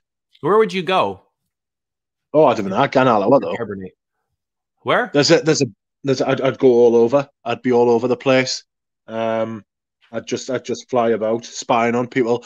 I went somewhere today and parked up with Who my would you friend for a spy cup of on? If tea. you could spy on anyone, who would it be? Anybody in the world. Would it be Sheldrake? Bourdon? Now I'd be Roger Dove. I'd take a camera. I'd take a camera with us and I'd spy on Roger Dove. I'd be like, aha! You are not a perfumer. I knew Exactly, it. that's right. I'd have a megaphone. I'd take a megaphone and a camera, and every time you left the house, I'd berate him. I'd be like, "Oi, there he comes. He's not really a perfumer. Look at him. Nice shirt, though."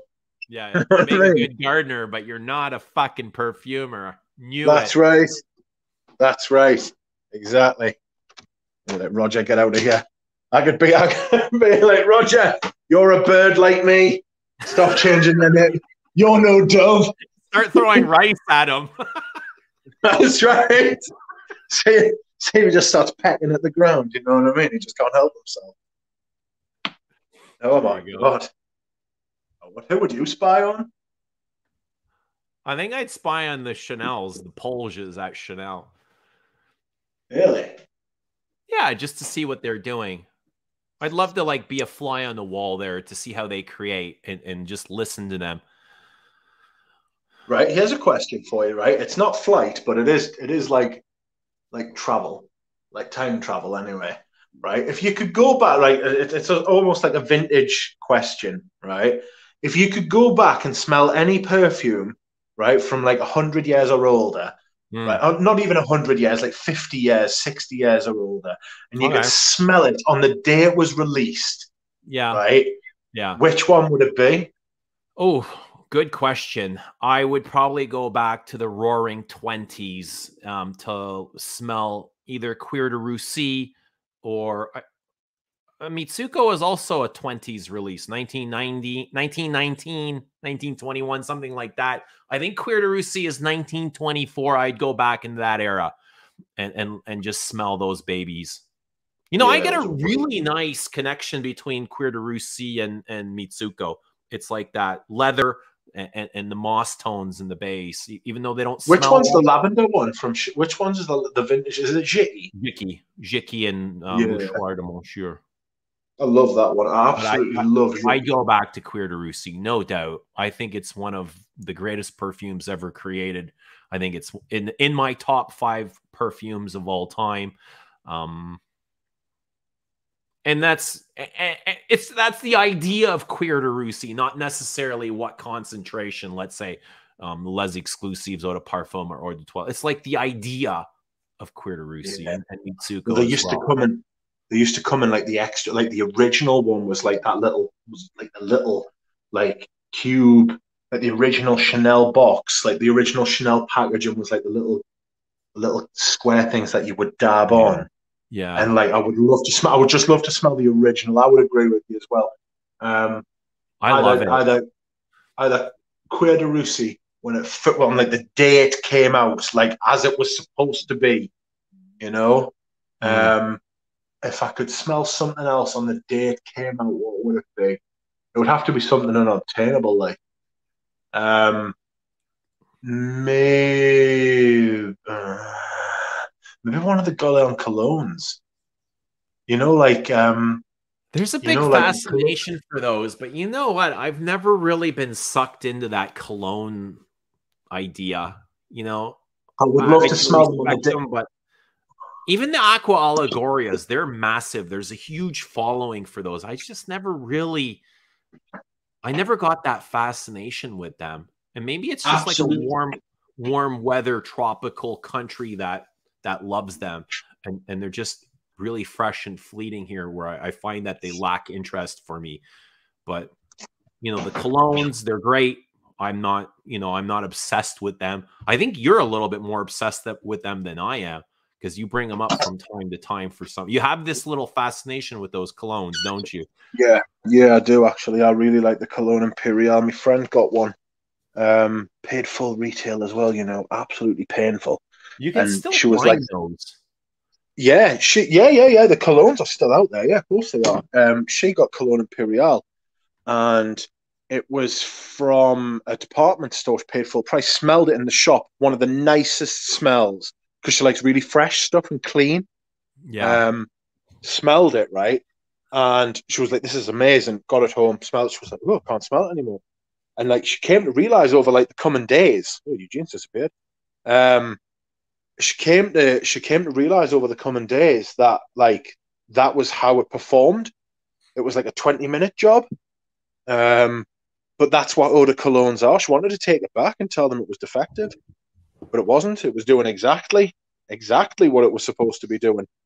And I did, and I found out that Anoush had a vintage eau de cologne, Millésime Imperial eau de cologne, and I got that, and it's a different scent. Honestly, right? It's like from 30 years ago. It's a totally different scent. Right. It's like it's bonkers how different it is. Richer and richer, right? It was richer, but it also had more lavender in it and like sage. Yeah. It was much less citrusy. Much less citrusy. I love this Cuir de Russie. There's something sexual to it. Which one smells like Cuir de Russie. I've got half a liter of Cuir de Russie almost, but it smells like, you know, white hotel sheets at the Ritz-Carlton in Paris, where you just been like spent the whole weekend fucking and sucking and licking and doing all kinds of crazy shit with, you know, bodily fluids just like dripping out of every crevice and just kind of enjoying yourself. That's what it smells like. It's outrageous.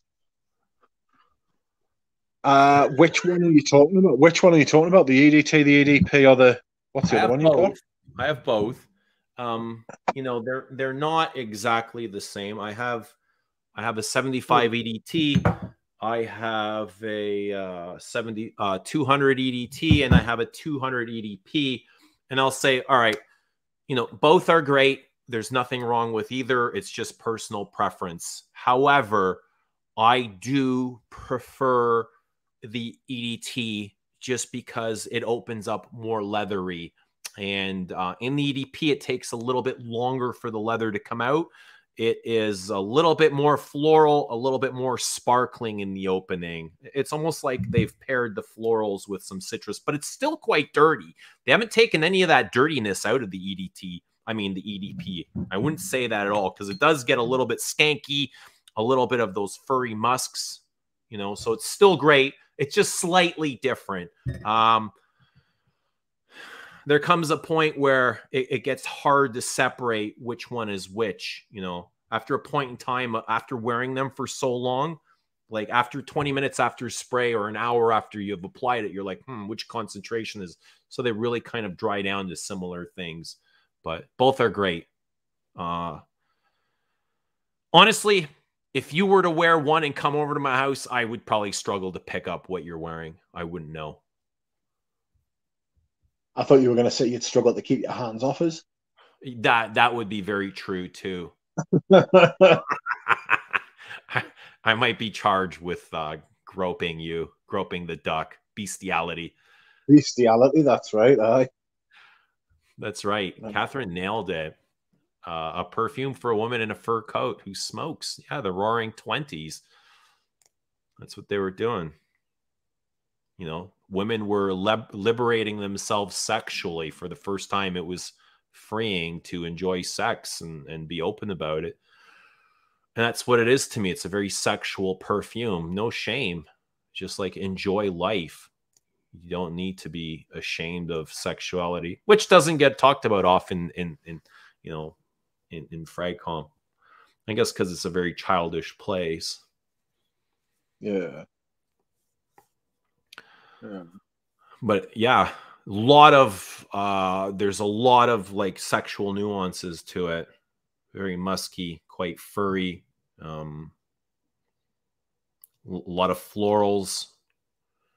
It's almost like decaying florals. But just because they're dead, there's still life to them because they're still emitting this smell. No, I understand. It's like a nice decay. There is a decaying aspect for me. There is an old sort of vibe. Old world, different era. Yeah. Like before America was fully formed sort of thing. You know, when like Queer Canage is not a better... I strongly disagree with that. Queer Canage is not a better interpretation of leather. It's different, but it is not better. You're entitled to your opinion, but I disagree strongly. Queer Canage... I think Christo agrees as well, doesn't he? With? Queer Canage being... I'll tell you why people like Queer Canage better. Because it's heavier and it's richer, which doesn't necessarily make a perfume better. It's more noticeable. Like you always say, you know, it's slapped on with a paint roller, you know, where Queer Russie is much more intricate. It's like everything is kind of woven together like this, where... Queer Canage, everything kind of feels like it's slapped on like bricks. The notes are bolted together. It's not as fine as Queer Russie, but no, I can clearly smell Queer Canage easier. It's easier to interpret, whereas Queer Russie for me is like, it's not as easy to grasp because I'll catch it in the air, and before I can, you know, grab a hold, it disappears. So it's like, the time I have to actually form an opinion of it is much shorter than I have to form an opinion of Queer Canage. It's just gone in a heartbeat. But it's you know, it's there, but it's less pronounced. And I think that's the beauty of Queer Russie. Yeah. It's like, it's restrained. right? It lets you know it's there, but it doesn't give you everything at once. I don't. You know, it's It's got. teasing It's you. got. It's It's like got. a woman, you know, if a woman gives you everything at once, there's nothing left for the imagination, you know? If she gives all of herself to you in the first night, there's like that mystery is gone. There's no more Right. thinking, like, but if she sends you, you know, just kind of a quick flash and close up, and then you're like, you know, you want that. You want it even more. But once you've gotten it, you know, the mystery's gone. But you get that flash and you're like, you're left with that photograph of that flash, and you're like, I wonder what's behind. Like, what would it be like if she were to turn around? Oh, I want another flash. You know, I want that mystery. And I don't get that from Queer Canage. Queer Canage is just like, bam, and that's it. It's over. You know, there's no secret to Queer Canage. No, it doesn't. It doesn't. Um, it doesn't like have like transitions and layers and movement. It's a flat. It's a demaché. You know. It's it's pretty. It's pretty like needs most. It's accessible. You know. It's Mm. obtainable. Whereas Queer de Russie is not like that. Queer de Russie is like you've got to build up to it. It's like French women. French women don't like wear number five. Women in general don't wear number five until they're of a certain point in their life. And I don't just mean age. I mean like they've got like a certain like aura about them, you know. Um, it's a grown up perfume. Um, it's not for teenagers. It's not for kids. Is that Queer Canage? It's Queer Canage, and you know, I think it's a nice leather perfume. I reach for Queer Canage probably once for every time I wear Queer de Russie. So you wear them. You wear them the same amount, is what you're saying.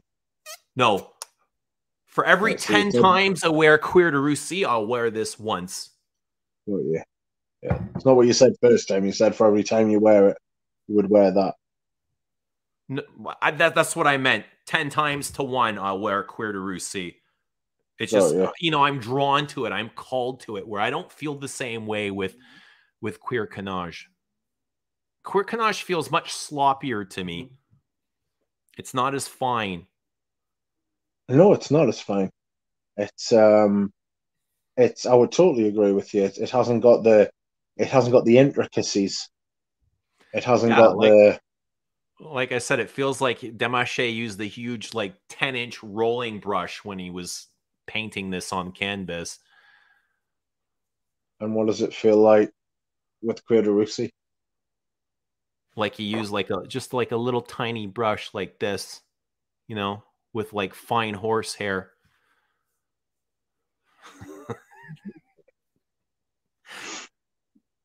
Oh, yeah. I don't know. To me, it's just so magical.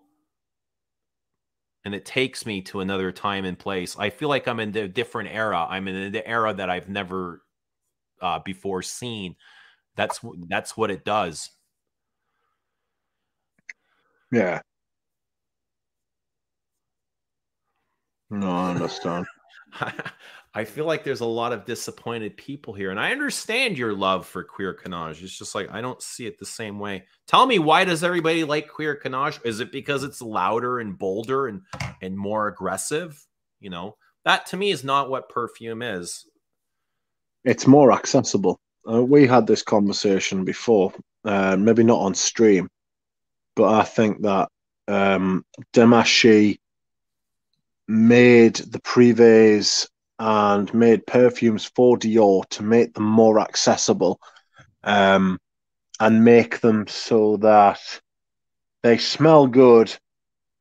They don't smell great, whereas Chanel tries to go for like greatness.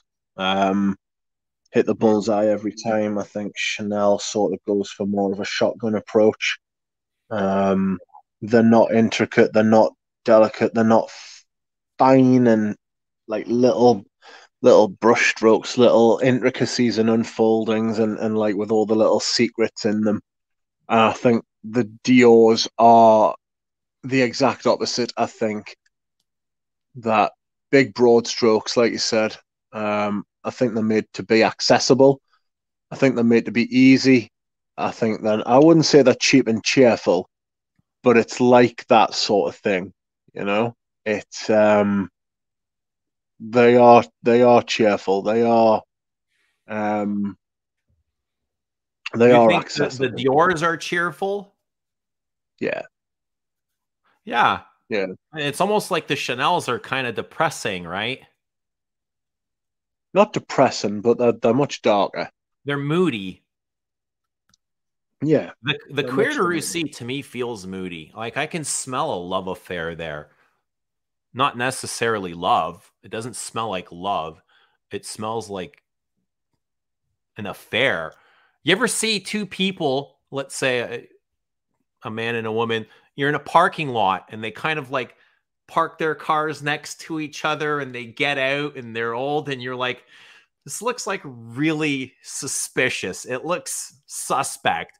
And it almost feels like they're cheating, right?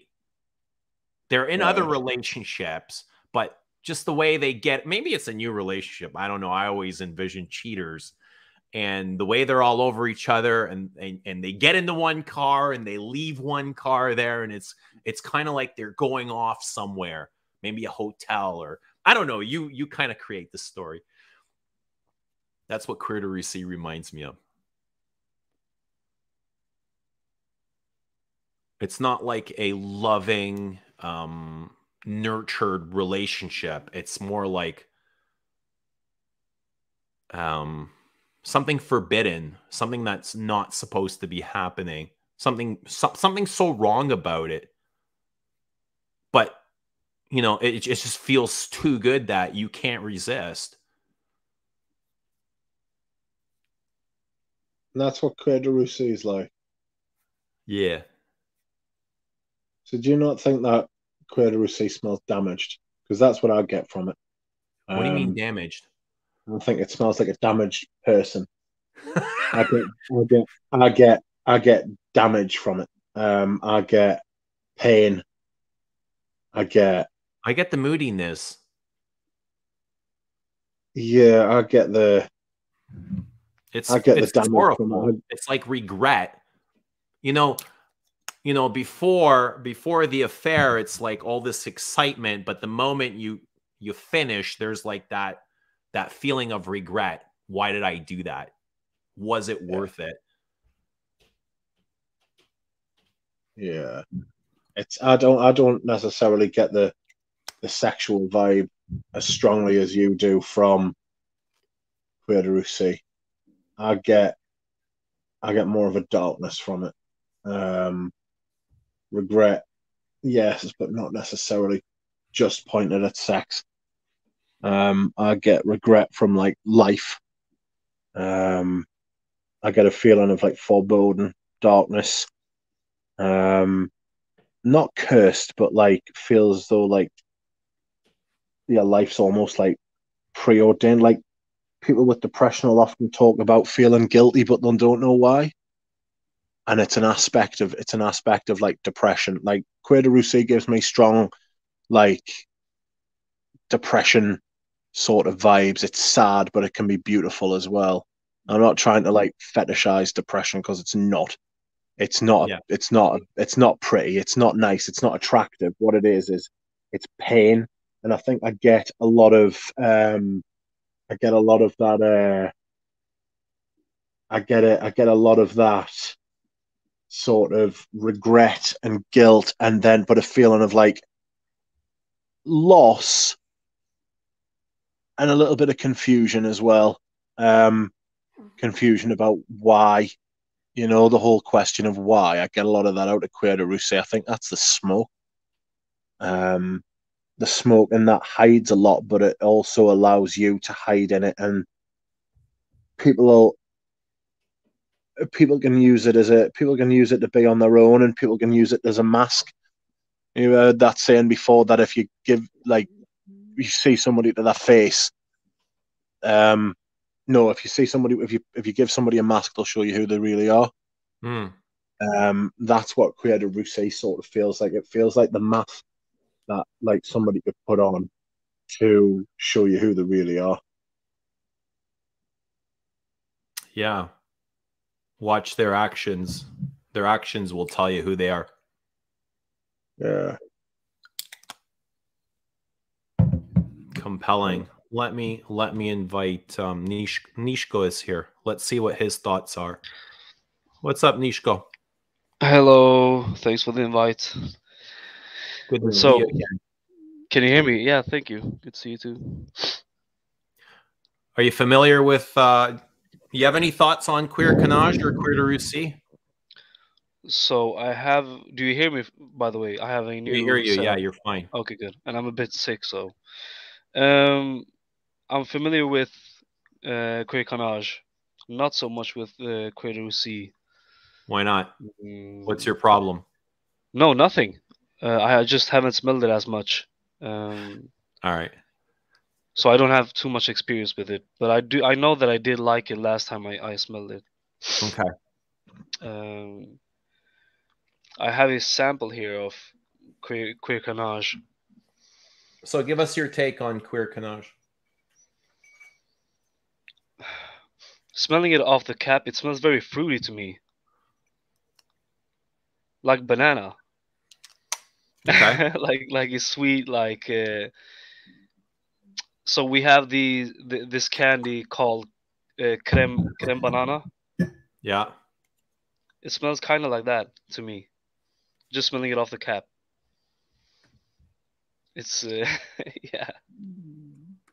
So it's very fruity. I don't know why. Maybe it's the ylang ylang or the violet leaf, maybe, or the violet. Or the Iris, orange maybe. blossom. A lot of orange blossom in the top. Very mentholated. Minty. Mentholated without being minty. Yeah, exactly. So we got this. It has this like uplifting thing. Right. Eugene, I'm going for something to eat. Give us about 15, 20 minutes. Yeah, man. Thank you. I'll not be long. So I can smell it. I don't want to smell it because it's so strong. But yeah, I'll give it a little spray because it develops. Let me see here. What do you get from it? I get a lot of what you said, but I get more of the orange blossom, kind of this mentholated, powdery orange blossom, and okay, yeah. So I'm kind of in a lane, but the leather to me is quite different than Cuir de Russie. How do you explain the leather in here? Because I can't really. I get so much more than just leather. That's like way in the background for me. This to me feels more like Shalimar leather, like handbag leather. Yes.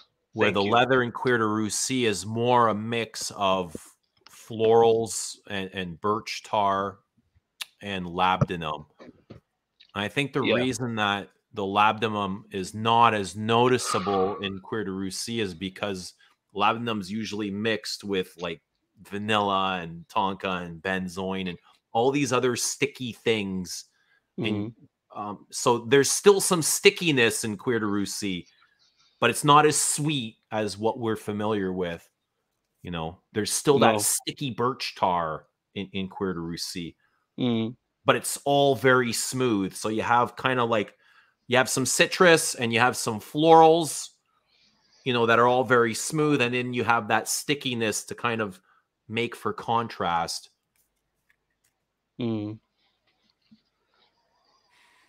So when I haven't smelled it in a while, but now to me it smells very powdery in the opening. It's very powdery on me.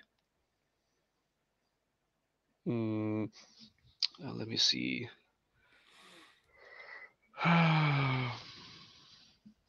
That's weird. I don't really get a lot of powder from Cuir de Russie. Like powdery like Shalimar? How powdery do you guys find it? I've never really associated Cuir de Russie with powder. Oh, no. I'm smelling the Cuir Canage. Oh, I'm talking in the comments here. Okay, yeah. Okay. I get the orange blossom, as you said. I get To some me, iris. Cuir de Russie is almost pickled and Mm. briny. It's very green. You know, it has this pickled element to it without really smelling like Polsky Agorki pickles. Interesting.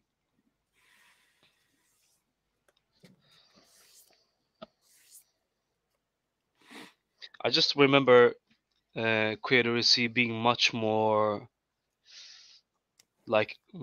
interesting Opposed to to Canage. okay, but you prefer Canage. No, I don't. I just have a sample of this one. To me, yeah.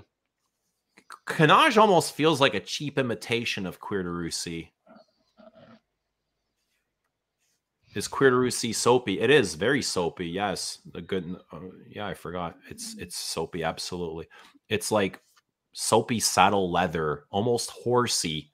There is a horsey technicality about Cuir de Russie. It's like they've just soaped up a saddle. So now that he said soapy, this to me smells soapy now that he said that. Yeah.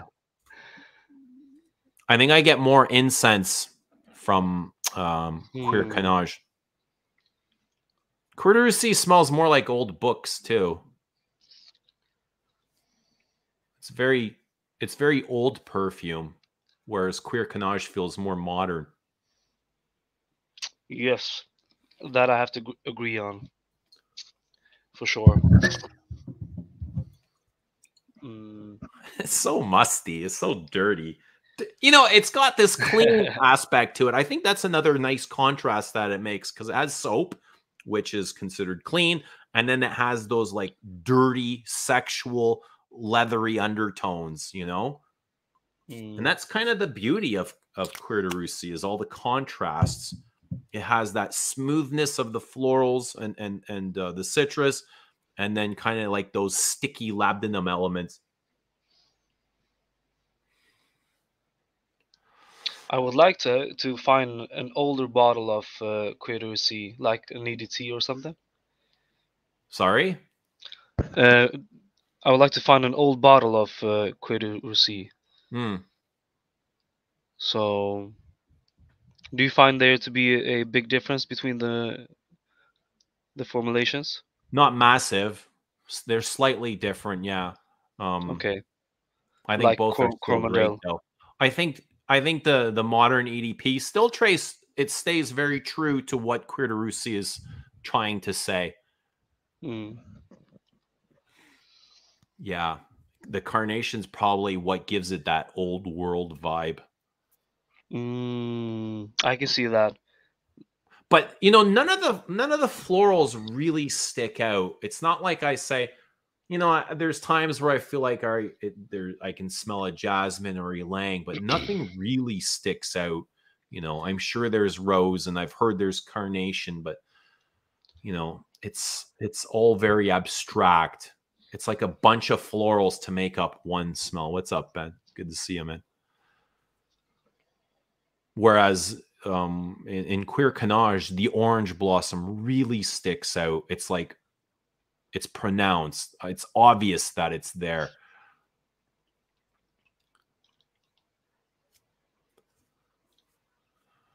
And I don't get that from the Chanel. It's much more, it's better. It feels better blended. And that's what I mean by intricate, and everything kind of gets lost in that, you know. It's very much just like what Canage means. Canage is like it's the way they stitch their fabrics or something. It's the way the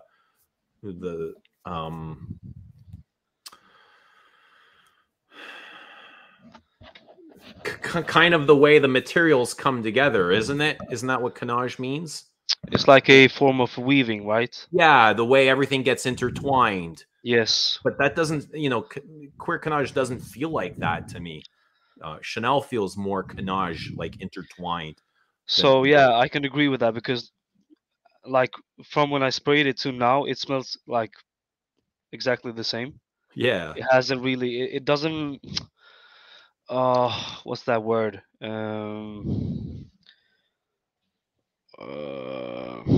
What's up, Peter? Peter's here. How's it going? I'm It looking for feels a more word like blotchy. melodic. Yeah, so yeah, it's just like one. Yeah. I get the same like it basically smells like the opening right now. And Creator Rusi, I can imagine changes much more, and Hmm. yeah, as I said, it's more interesting. I think what a lot of people don't like is I'm not even myself able to smell Queer de Russie with every single breath, you know. It's more restrained and it's hidden and it comes and goes, and that's kind of how its personality is. But Queer Canage is it's much bolder, and it lets you know that it's there, and it announces itself, and it's like, you know, that person in the room that you can constantly hear and he wants to be the center of attention, and there's never a moment of silence. That's Queer Canage. It needs to be like the life of the party. um I think that's why I like Queer de Russie better. That's my preference in style of perfume, is the quieter ones. Wasn't like Creator Rusi. It was like made when Mademoiselle met like some Russian guy, Yeah, it was right? It was like Dmitry some. Pavlovich. It was like I think the prince of Russia, or yeah, the son of the Tsar or something. I don't know. Okay. And she like, what was it like? She loved the smell of his coat or something like that. His like leather jacket. I think it was I don't his know. leather boots, right? He Leather would clean his boots. boots Okay. with birch tar. I think birch tar was used as a cleaning agent, and it was the scent of, you know, they obviously had an affair, and Yeah. she wanted to reproduce, you know, whatever their interaction, and the smell of his boots with birch tar, which I thought was a great deal, because it's like, I think it's one of the greatest perfumes ever made, ever created. Yes. It's one of my favorite smells anyway. Because that was what you said before with it smelling like a love affair, right? Yeah, it's very dark. Mm, Well, why, you know, there's so many leather perfumes. Why would somebody want to smell like a brand new sports car interior like Tuscan leather, or I've never. Shalimar to me smells like a vintage handbag. You know, why would you want to Mm, smell like a lipstick, or I don't know, there's just a smell that you associate with. yeah. I like the smell of leather. I've always liked the smell of leather. I think like Ferrari has a leather scent that smells exactly like brand new car seats. Yeah. Hello, to Victoria. to me, it's like why would you want to smell like that? It's but yeah, I mean, it's not for everyone, I guess. Right. And it's for leather It's lovers. subjective. Yeah, Yeah, very subjective. Not everybody wants to smell like lollipops or Windex or bubble gum or, of you know, course. marshmallows. We don't want Yeah, to smell like s'mores at the campfire, by the fireplace. right? Queer Orange to me smells like leather and potatoes,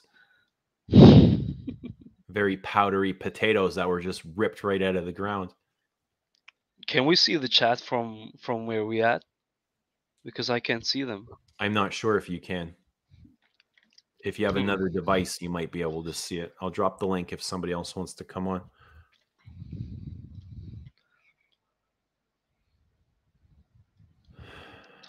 But that's why it's, you know, considered one of the greats. It's been out for almost 100 years now, and it's still a very relevant perfume. What's up, Ben? Good to see you, buddy. Hey guys, how you doing? Happy New Year. Happy New Year to you too. I Hope mean, you it's have a little great bit week. late for that, but I haven't seen anyone Yeah, for... it's all good. If you celebrate New Year, to me, it's just really another day. How you all doing? I'm very well. Good. How have you been? Yeah, good. I thought sorry, I've totally busted in the middle of a conversation. Like, you guys should carry on or not. Now you saved I'll, us. No, it's all fine. Well, Yeah. I thought I'd come in because I picked up a fragrance from one of your recommendations this week. Okay. All right. So Okay. that's a Gucci Alchemist Garden. And is it? A Midnight Stroll, right? Yeah. Uh-oh. Interesting. Yeah. All right. So tell us about it. What does it smell like to you? Do you know Tonnerre by Beaufort? I haven't smelled any Beauforts. No. Okay, so I thought like straight off the bat, like it smelt to me like a really like polite version of Beaufort without this kind of salt and carnage of Beaufort, but it's got that birch tar, like really strong kind of smoky tar in the opening, right? Yeah. But it's almost like if Beaufort, yeah, it's like Beaufort Tonnerre, but you can wear it in polite society without being like afraid of getting beaten up by everyone who smells you. Okay, fair enough. But no, I love it, man. Love it. It's only thing I don't like about it is it doesn't seem to last very long on me. Don't know. What do you think? It lasts about a couple of hours and then it's gone. But I love it for those couple of hours, man. That really tar. So you like the smell? I love it. Love it to bits. Okay, I thought it would be more incensey than it is. I say it seems to me like more coniferous and tar. Right. But it's so beautiful. You don't get reminded of church or dry woods, pews? I don't. I read a couple of reviews that said it was like really churchy, and I was like, yeah, what sort of fucking church are you going to? Like the Church of Satan or what? Like it's to me, it's like real dark. Like it's got a really dark, like tarriness. Yeah. So I didn't really feel like it was churchy, but I get a lot of earth elements from it as well, like outside forest vibes. Definitely some of that, yeah. Balsam resins. Very balsamic, sparkling, sappy, fir balsams. But I get a lot of church from it, dry pews, thurible, the censer as the guy going around and kind of whisking the incense censer. I get a lot of that. Yeah. And to me, I love that style of perfume, like churchy, resinous incense. And I think this is one of the best I've ever come across. I like this better than the Comme des Garçons. Oh yeah, because I was about to say that actually, like Avignon, yeah, because they're the ones that no are kind comparison for me. Avignon, like it falls so completely flat next to this. I don't think they're comparable at all. Because I mean, like because when people say like churchy incense, Avignon, and it's kind of the one that people sort of point towards, right? Like Healy Cardinal and CDG Avignon and their whole like incense collection, but I felt like they're like really cold frankincense fragrances, whereas this one is like a really warm, dark, cozy, like tar. And I thought it was much more coniferous as well. Like I say, like about an hour in, it starts getting real aromatic, and there's like quite a lot of green in there. Yeah, it's very green to me. Yeah, it's very green. The Gucci. Yes. Yeah, I think it's like cypress woods. Yeah, exactly. But no, I love it. I thought it's brilliant. I love it as well. I think the whole line is great. Even, I'm not a big fan of Western oud, especially like the synthetic one. And even the Gucci oud, it is like over synthesized, but I think it's still a good wear. I think I like it better than some of the ouds Guerlain has in their Absolutes d'Orient. Or what Armani's done with their ouds. I can't stand the oud that Armani has. I think it's called Royal Oud. Yeah, the one everybody loves. Oh, I can't stand it. I think it's horrible. But the Gucci oud is not great by any means, but it's wearable. I can wear it. And again, it's very dark and tarry like this. Louis Anthony Reyes said, "Is it better than Nuit de Feu from Louis Vuitton?" Different. I have to say no. But it's different. But I've got a proper hard on for Nuit de Feu, so but it's very different because Nuit de Feu's got a lot of that kind of leather vibes to it. And Nuit de Feu goes animalic on me. Like it gets a little bit dirty, like it's vulgar. It's still incensey, but it gets vulgar. For me, Nuit de Feu is like less about the incense and more about that kind of suede leather. And the incense sort of plays like a backwards roll to it. Whereas in this one, like Midnight Stroll, it's more about the kind of tarry incense kind of stuff rather than and definitely there's no leather or anything. So yeah, I prefer Nuit de Feu, but like it's like apples and oranges in a way. It is. So Nuit de Feu to me smells more outdoorsy, while the Gucci smells more like a church, inside of a church. Very smoky, dark, resinous, like purifying the air with incense. It's like burning incense. That's literally what it smells like to me. It definitely has got like that. Like I noticed like that, almost like when you burn like a stick of incense, and you can smell like the core, like yeah, as opposed to the actual sort of perfume of the incense, like when it's burning that kind of like bamboo core. Yeah. I thought it smelled like that quite a lot, with the kind of ashiness to it, because I think this has got like a really strong ashy vibe to it as well, which I quite liked. Yeah, so the Gucci smells much more like this, while the Louis Vuitton smells like you've chopped down a fir balsam and you've gotten some of those resins on your finger. Still very incensey. Which one do I prefer? I'd rather not have to like choose. I do like them both. I love both. I don't get it. I don't get any oud though from the Nuit de Feu from Louis Vuitton. I think that's the animalic aspect. It is, to me, it's dirty. Okay, I can see that. It is quite dirty. But yeah, no, beauty. I picked it up. You not get the Aqua de Gio note in a midnight stroll. No, are you kidding? Or... So that I actually get what, like, I think so have you smelled Oud Mineral by Tom Ford? Yeah, the seaweed.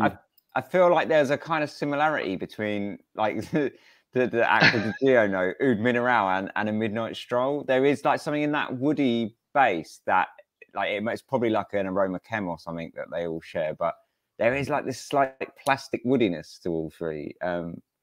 But it's really subtle, and I don't feel like to say it's similar to Oud Mineral is like nowhere near, but I felt like there's something in there that shares like maybe they share an aroma chemical or something. But yeah, I wouldn't be surprised. Like these aren't the epitome of natural perfumery, right? No. Synth overlords, but yeah, they smell great for what they're doing. Unum Labs is nice, yeah. I think they're both great incense perfumes. I think I wear the Gucci a little bit more, to be honest. I think it's easier to wear than. Do you? Yeah. I mean, I don't find either of them particularly difficult to wear, but I can definitely see like you can throw on the Gucci like anytime. I don't think you're going to offend anyone with it ever. But I think the Gucci also has more substance. It's the Louis Vuitton is more of it's more like Cuir de Russie. It's softer. It's not as noticeable. Yeah. I find the Gucci a little bit heavier, but never overbearing. It's not obnoxious. Yeah, it wears real close on me, so I feel like it's all right. Although I only spray like 1 or 2 sprays. Oh, really? Yeah, you're an undersprayer. Yeah, it's like habitual because I used to be a hairstylist and I've been right up in people's shit, right? So yeah, I just habitually like that's just the way I've always been, like just spraying like really lightly, and that's that. Which is nice because it means my perfume lasts forever. But yeah, but are you going to be around forever to enjoy it? I'm a heavy Absolutely sprayer. Fucking not. Yeah, I'm a heavy sprayer. I'm talking. Are you really? 5 to 10, like 5 minimum. Usually more than that, 6, 7 to 10, and I just keep going. Right. It's like I got to enjoy this stuff. Yeah. I mean, for me, it depends on, of course, which perfume I got, you know. But I was just thinking, imagine like 5 to 10 of a Francesca Bianchi or something. Christ, you would be like just annihilating everyone in your path. Like, are they that loud? Yeah. Try 10 sprays of like under the skin or something. Yeah. Holy shit. It's that like every Francesca Bianchi I've smelled is like 1 spray, and you're wearing it for the rest of the week. They're monstrous. I've not tried any of her work. She's excellent in my like. I actually think like as in terms of that kind of like indie kind of house like that. You know, like for me, like the best. They are like artistic in a way, not your usual perfume. Fearless as well. I feel like you know, like the use of ingredients is like really fearless. It's some of the stuff. Just real. Like there's no subtlety to them. There, it's very much like this is she's got a clear image of what she wants, and then she just goes for it balls deep. Subtlety though. Yeah, so I mean, I'm not sure if it would be everyone's cup of tea. Because it's like that teasing, that bit of foreplay that keeps things interesting, right? Yeah, see, these are like, I mean, like, what's that? A Lover's Tale, which is like got castoreum in it, and it's like castoreum and iris and leather, and it's lovely, but it's saying like no subtlety. It's just like you want castoreum, bash. Castoreum's nice. A bit like small doses. It's a bit like a zoologist in a way, I believe. Like the style of the perfumery they go for.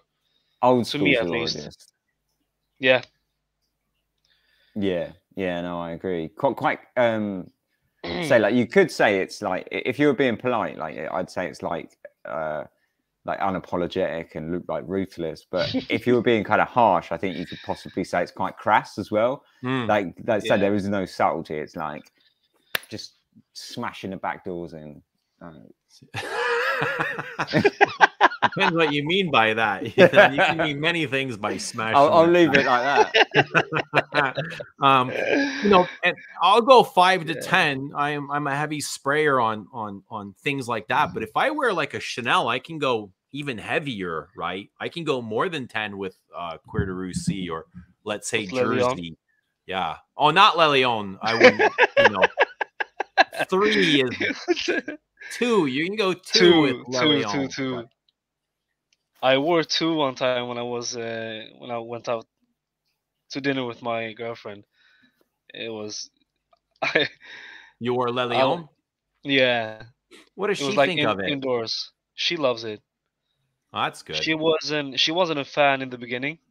She Yeah. thought it was just too much. But yeah. Yeah. So these Chanels, I can go much heavier than 5 or 10, but I think the Gucci has a lot of substance to it. So even 5 is enough. You know, it's a full perfume. It's not light and transparent. So there's no need to go more than that. Someone said Imitation Man is underrated. That's another one I just bought. I bought it a couple of weeks ago. Amouage Imitation. Yeah. Yeah, that stinks. I still haven't tried Le Lion. Oh, it's great. Oh, well, yeah, I'd love to hear your thoughts on it. I couldn't taste the dinner. Just eating the perfume. Yeah. It's really everybody loves it, don't they? Like everyone, like I don't think I've seen a bad review on it yet. 4 sprays is a sweet spot. See, everybody has their own thing, you know. Everybody knows what works for them, right? I kind of wish I could spray more. I just kind of, for so many years, just went with that mindset of like I can't smother people at work, and now it's like I kind of just got settled into that comfort zone. And now when I spray more, I get quite self-conscious. Yeah. So what about when you were playing in clubs and bands and stuff? Were you going overboard there? No, like it's just the same. Like I say, it's always been. I always just put it on like one of my wrists, just like 1 or 2 sprays onto my wrist, and then because I'm quite like talk to my hands anyway, so I'm always waving them around my head. So I kind of just get it like that. But yeah, no, I always the same because you know, as a hairdresser, like you're kind of told like you can't smell strong or whatever. So But yeah, it's just that's interesting because you're working with an assortment of people that you would imagine, you know, people are getting their hair cut, they're into their looks, they're probably fashionable, they're probably wearing fragrance too. Like, I don't know what kind of place you worked in, but so that's the interesting thing, right? So I worked in like a reasonable place, and were you a men's barber or a hairstylist? I was a women's hairstylist. Okay. I can't do barbering. I've never tried. I didn't even train as a barber. I mean, it's the same shit. I can do barbering, but right. I wasn't ever trained as a barber. But so I worked in this place that was like quite high, like classy. But the interesting thing is, the higher you go, right, the more they want it to be like high fashion and that, but the less they actually want it to be high fashion. So it's always like it's everything is like, you can wear what you want, but you can't really wear what you want. You know, like you can wear what you want as long as it's what we tell you to wear. Precisely, yeah. So it's like you've got to look fashionable, but not too fashionable. Like, and you can smell great, but not too great. Like everything is very reserved, and it's a little you got to fit a certain profile image. Yeah, so mental. Like, I think if you're lower down the, that sounds horrible. If you're lower down the chain, if you work in like a more independent place, probably you can wear what you want and spray what you want. But I worked in, say, it was a bit of a name, and they're like very like the opposite. Like they want that kind of impression of an independent place that's cool and hip and fashionable, but they don't really want to do that. So crazy. Yeah, but I'm imagining a lot of your customers came in, they were smelling of perfume. Yeah, it's basically stinky middle-aged women that could have, because they're the ones that could afford to get their haircut there, you know, like well-off middle-aged women. Especially coming from home, they probably like spray on as much. I'm going out, I'm going to get a haircut, I'm going to put on a ton of perfume, I'm going to get noticed. A shit ton of opium all the time, constantly. Now, was it opium or black opium, like the probably black opium, actually, the really cloyy one. But yeah, I used to smell like opium a lot when I was there. Oh, Mitch. Hey, Mitch. Rich is here, but he's not here. He's like your hair salon, you know. He's here, but he's not here. Tell us what you're having, Rich. We want to see your sandwich. Did you get a sub? What kind of a sub? Foot long, 6-inch? Do you guys like sandwiches? Yeah. Yeah. I made one in the morning with pasteta. Ew. It's fire. I know what that is. Tell everybody what pasteta is. That's nasty. That's like liverwurst, dude. It's the best in the world. The chicken flavor is the best. I never want to see that or smell it. What is this? With pickles. It's like a liverwurst pate that comes in the can. Oh, nice. chicken liver paste.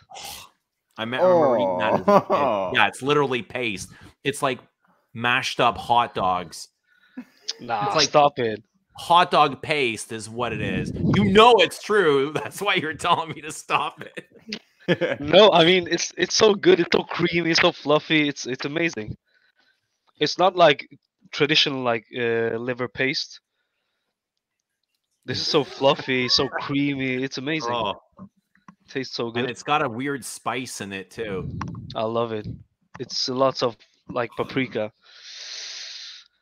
I haven't ate that like in 20 years. You should try it. No, I'm good. It's like literally blending hot dogs and it turning into like paste. This guy. Am I wrong? Ben, you should just try. They probably have pasteta in UK too. So well, it's some controversy. I've been a vegetarian since I was like 12 years old, so like nearly 30 years. Oh, so okay. How did that happen? So I don't, anything to do with meat. I don't even know I can't even remember what it tastes like. I mean, actually, respect. I like Ivod. Spaced Out says you need to try. I'm a big fan of Ivod. Ivod is amazing. Peppers, like pepper. It's like a pepper spread. I think that's fabulous. I like that a lot. Yeah, it's amazing. It's nothing like pasteta. Pasteta's like liverwurst, nasty.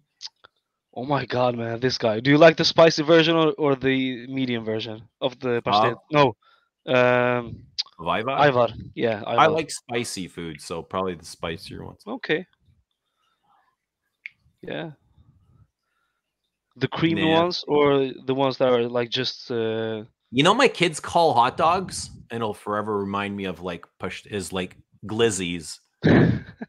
So just the sound of like glizzy. I don't know where they got that from. It must be like a millennial thing. Yeah, probably. Glizzy. But just the sound of that, you know, they like glizzy. It feels slippery, and they have this weird reflection off of the hot dog. And so they're sticky and they're wet, and they feel weird. It's the easiest way to explain anything you don't understand is, oh, that just must be a millennial thing. Right. Yeah. You got to blame it on something. Yeah. I can't blame it on myself. You always got to blame it on something. It's not me. It's the glizzy. So how's your move? You've moved house now. Yeah, it's great. I saw your video of your old place where you went outside on the balcony. I was like, fuck, man, that looks nice. Like all those that was amazing. The fucking rent was $3,000. Like it cost me $3,000 to live there. You know, a month. Yeah. Wow. Fucking kidding me? Yeah. Like rent comes out every month. Yeah, it was $3,000. What? We pay like, I don't know what's it gonna be in like US dollars. Let's say it's like 1,200 euros a month. Yeah. For a big apartment here. We have a big 4-bedroom apartment. So 3,000. Yeah, 4-bedroom. Damn, that was a 2-bedroom, 800 square feet. It's like shit. Puny. It was puny. 1 bathroom. Sometimes I had like my kids there, four of us on the weekends. You know, it'd get a little bit crammed. During the week, it was okay, but yeah, with rent and utilities and parking, it cost me $3,000 a month to live there. So it was mental. But it was nice. Crazy. I loved the view. I loved, I loved the place. It was a really nice, cozy. I felt very welcome there, and I loved living there. It's just like too outrageous, too much money for a place that, I spent half of my time at work. So I'd spend a few hours there in the evening, and the rest of the time I'd be sleeping. So it's not like I spent all my time there. Yeah. So I was like, fuck it. Eventually I want to buy a house, I miss owning a house, but with owning a house, there's so much work that comes with it. And I don't enjoy shoveling or cutting the grass or all that crap that comes with owning, and property taxes, you got to decide what you want to do. The kids do that, or the wife. Right. Yeah. If they're willing. You got to negotiate that into, an agreement somehow. But you're going to pay for it some other way, Of course. You're going to pay one way or another. Fragrance. You can't have everything your way. And that's it. What else is going on? So you're, Ben, what part of the UK are you in? Right at the south, like as south as you can possibly go, in a city called Brighton. Say you got London, and then it's like directly underneath London on the beach. Okay. And so how far are you from Rich? He's in Blackpool, I want to say. Fucking miles. Rich is like the other end of the country. It's proper up north. Yeah, so like pretty much the opposite ends. But England's not that big, though, is it? So that's the funny thing. England's tiny, and whenever I speak to Americans, they're like, "Oh, I'm just going to see my mate. Yeah, going to drive for like 5 hours." Sorry. Yeah, no, Rich is in Newcastle, right? Oh, he always gets pissed off at me whenever I say that. Blackpool. It's like, I'm not from fucking Blackpool. No, Newcastle. Yes, you're right. It's Newcastle. How far is Newcastle from you? It's like the opposite end of the country, like about, I think it's probably about 7 or 8 hour drive, maybe. But oh shit, okay. So yeah, like when you speak to Americans or Canadians or whatever, like people that are from a country that's actually big, they're like, oh, I'm just going to go visit a friend. They live 4 or 5 hours away. But for me, if I drive 4 or 5 hours in any direction, I'm in the sea. Do you know what I mean? So I suppose it's all relative, isn't it? Like, yeah, but I think Rich is quite far. Like, it would take like probably about 8 hours to drive there. See, I've been to certain parts of Europe, and when you say 4 hours, it's a long, hard 4 hours because it's very terraneous, lots of mountains and winding roads, and sometimes you're on a mountain and it's like one lane and you can see down, and, you know, and if you go overboard, there's no way you're getting out. Here the roads are very different. Everything's really straight, like straight highways. You got 4-lane highways, right? You almost feel like you're on a highway. You're in your family room pretty much if you've got a big car, right? Like Australia as well. Like, because I've gone on the coast of Australia, and that was just like, you might drive for like 24 hours, and you can just put your foot down and just go, and it's just almost straight lines. Yeah. Do I like poutine?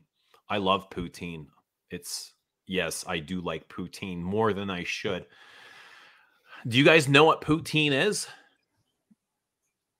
No. I guess it's a Canadian thing. So poutine is French fries with cheese curds sprinkled over top with gravy. And that sounds all right. Yeah, the same time the first time I had heard of it, I thought it was like vile. Why would anybody want to eat that? And then I tried it and I was like, oh shit, this is really good. That sounds nasty. It sounds like fancy cheese and chips. Like cheese chips and gravy. Classic. Poutine took off like in Canada. Now you got poutine restaurants where that's all they serve, and they've got so many different versions of it. Like they've added ground beef, they've added beans, they've added, you know, all these different kind of mixtures, so you can really choose like how you want your poutine. You know, doesn't the French fries get soggy from the not really gravy? I guess if you cook them, if you cook them enough, no, they don't really get soggy. Like if you fry them 4 times, triple fry them. But yeah, I wouldn't want to eat refried fries. No, that's just nasty. But it's chips and gravy. The chips that's what you want. You want them to get soggy. It's almost like mashed potato then, and they're just like, it's like dunking a biscuit, you know. Chips and gravy, when they get all soggy, it's lovely. Yeah, it's and not they very absorb good all the goodness. I mean, I don't mind eating it, but they're not good for you. It's a very heavy dish, poutine, right? And you go to Montreal, like it's probably like the capital of poutine in Canada. They've got poutine restaurants in every corner. Really great. But that was started by like, I think it was like McDonald's or something that started poutine here. Obviously, because that's what they do. They're in the French fries business, right? And then now it's like you have your niche poutine houses. Do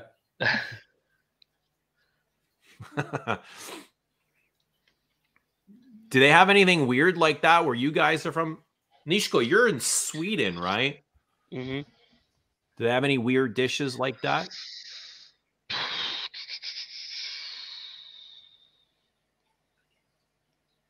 I don't know. Sweden is boring like that. We don't have like a big like national dish like that. Do you guys have an obesity problem like the rest of the Western world in Sweden? What was that? Do you have an obesity epidemic? Not really. No, I wouldn't say that. No, eh? Pretty like normal people here, like the UK, I would say. Does the UK have the US is just like, they've got a big problem. Canada too, we're heading that way. I think it's like getting clothes worse. Are getting bigger. Vehicles are getting bigger in order to compensate for that. You know, people are just like, they're just distracting themselves with food, right? They just keep eating to make themselves feel better. Well, I mean, that I can say the same about perfume buying. I mean, I just distracted myself by buying perfume. Right. So, like, but you don't get fatter from perfume buying, right? No, you just get poorer, and you slowly smell worse and worse. Yeah. See, I've been having this thoughts recently, right? Like when I started like getting into perfume, like back in the kind of sort of early 2000s. it was because I wanted to smell nice, right? But now somehow I buy perfume, and it's not because it smells nice or because I want to smell nice. I buy perfume because it smells interesting or whatever. Weird. Let's be honest. It's weird and different. And gross. Sometimes because it's gross. Yeah, I get it. And so I started wondering, like, at what point, like, have I just completely lost my way at some point? And now I'm just spending all this money on stuff that smells like shit. And you know, like, and saying to people like, no, it smells like, you know, puke and cow shit, and this one smells like rotten flesh. I love it. And like, at what point did I go down that path? And where did you lose yourself? Yeah, you know, and sometimes it takes like a commoner, like, I mean, somebody that's not into perfume to bring you back. And my son one time asked me, he's like, why would anybody want to smell like that? And you're like, that's a fucking good question. Yeah, like, how did I get to this? You know? Well, see, I'm still in that zone where I just think, well, why would anyone not want to smell like this?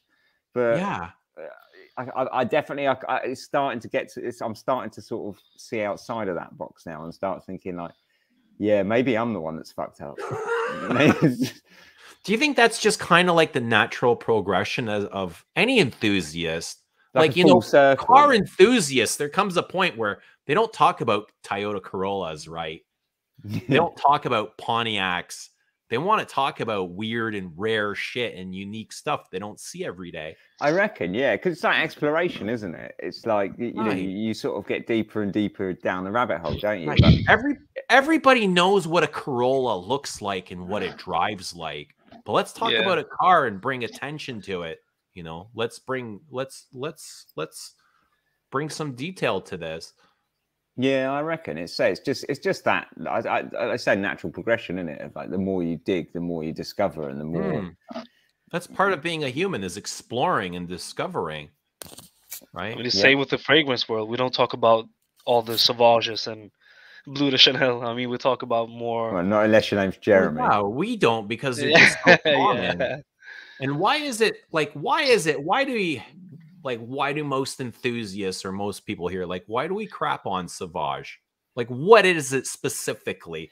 Oh, because it's so passé. Do you know what I mean? I'll be the first to admit I'm a massive snob. Like, you know, I don't want to smell like. Why do I want Sauvage? Every cunt smells like it. Yeah, it's on the fucking bus stop. Why the fuck do I want that? Because it's just so common, right? Yeah, it's just. But and because, like, there's nothing wrong with it, I guess, in sense of a smell. It's just crass. Yeah. And we want to be different, and we want to be noticed for wearing something different. Yeah. And, you know. No offense to Toyota Corolla drivers, by the way. We got to drive something. Amazing car. But that's sort of what I was saying about like kind of losing your way a bit. Like so one of my favorite fragrances like of all time is like Terre d'Hermès, but I never wear it anymore because even when I see it on the shelf, I've got like a vintage like from the when it released like 2009. I bought it like in the first week of its release, and I've still got a bottle of it on my shelf. And I look at it and I go, no, I'm not going to wear that today because it's just Terre d'Hermès. Like so, my own snobbery gets the better of me, like completely.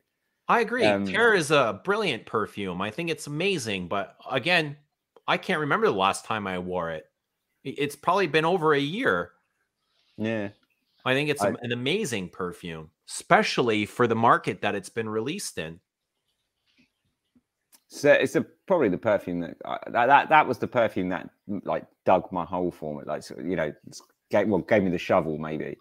Because it was that because I used to wear perfume a lot before that, but I never really kind of gave it too much of a thought. It was like I was really like I had quite a bit of perfume for someone who didn't give a shit, if you know what I mean. But it was just because I liked it. It smelled nice. But it was Terre d'Hermès that I realized like, oh, actually I like this. What is it I like? And I started kind of dissecting it, and that was what got me into. I realized it was the vetiver that I was into. So then I found Serge Luton and stuff like that through that, and that was the end of that. So yeah, I mean, I blame Terre d'Hermès for all of this shit. Yeah, this is always fun too. Speedwolf says it's fun to have someone who isn't into fragrances smell your collection and see what they like best. And I agree, to see what they perceive in the perfume. Sometimes they get it, sometimes they don't. And it's usually, you know, when you remind them of what the perfume is inspired by, it's like, I love getting that. Oh yeah, like I see what you mean. I know what you're talking about. That reaction. Recently had a gal do this. Her favorites were Guerlain, Santal Royal, and Eau Sauvage ED. I can't believe, I mean, I can't imagine Santal Royal would be a very common people-pleasing scent. There is a little bit of muskiness and dirtiness in there. I don't think it's for everybody. When will you guys admit that H24 is a great perfume? Who's asking that? Rose? It's shy. Yeah. Well, Rich said it first. Is it shite? No. I think it's a little too simple for enthusiasts. I don't think it's horribly shite. I think it's probably better. It's some of the best stuff to come from the modern big houses. I think it's more interesting, and I'd reach for it before something like Sauvage. No, H24 is shite. But I think they could have done such a better job. I mean, they had so much time to release a new men's perfume, and they came up with You can H24. say that about any perfume. You could say, you know, course. Queer to Risky, Chanel could have done a better job. Nah, come on. You can, yeah, absolutely. You can imply that about anything. Yeah, you can say that about Tesla's SpaceX. He could have done a better, but where do you stop? Where do you stop? I wish he would still. I mean, I think I think I just like imagine it to be a new like Sauvage or a new Bleu de Chanel or something like that. But yeah, I had high expectations. That's what I'm trying to say. Sauvage of music is like EDM or something, you know. I really like EDM. Yeah. I really like R&B. Yeah, I know what you guys mean, that it's shite. Shite compared to everything else, but does it smell horrible? Like, does it turn you off? Does it turn your stomach sort of way? No, of course. Is that what you guys are saying? It's a pleasant light smelling perfume. I mean, it's not bad. I would say that I genuinely did not like the smell of it, the same way I genuinely don't like the smell of Sauvage. Okay. Does it offend you? Because I don't like metallic. I don't like metallic notes. The same reason I don't like Platinum Egoist. Platinum Egoist is not a shit fragrance, but I actively do not like Platinum Egoist. It's got a horrible fucking metallic note in it. Yeah. But does H24 offend you though? Like, do you think it's vile? Does it offend us? It offends us that they think I would think it was good. Like they like as if it offends us that they haven't tried to appeal to me. It offends us that they haven't tried harder. It offends us that like I don't think you were like the target market for this fragrance, because you haven't bought anything prior to 1980. I think you know a lot of your perfumes are older than you are. Like you weren't even born when a lot of the perfumes you own were released, so I don't think you were what they were aiming for here. I don't think that I am, but I'm 36. Oh, really? Yeah. That's what Eugene said. It's I've bought some new stuff. Like I bought Eau Sauvage Parfum. I bought the latest one. I actually like the 2017 more than the 2012. Oh, really? Yeah, I do actually. I don't think the Myrrh suits it as much as the Elemi does. I think Elemi suits that. I think the Elemi suits that perfume more than the. It's not as harsh. No, yeah, I like Myrrh as well. I do. I really like Myrrh, but I just don't think Myrrh. Goes with the rest of the fragrance as well as the Elemi does. I think the Elemi's like sort of soft. I'm gonna do a comparison on them, like a proper one. But I'll look out for that review. I like that. Definitely. Yeah, I'm gonna do a comparison, but I think the Myrrh, there's a opium flanker called Secret de Parfum, and it's got that sort of opium vibe, but it's got a huge Myrrh note in it, and it's absolutely beautiful.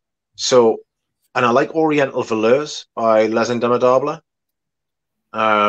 So I'm not a Myrrh hater. I do like myrrh, but it's Yeah. just not in fragrance. It just doesn't suit the composition of the Eau Not for Sauvage me.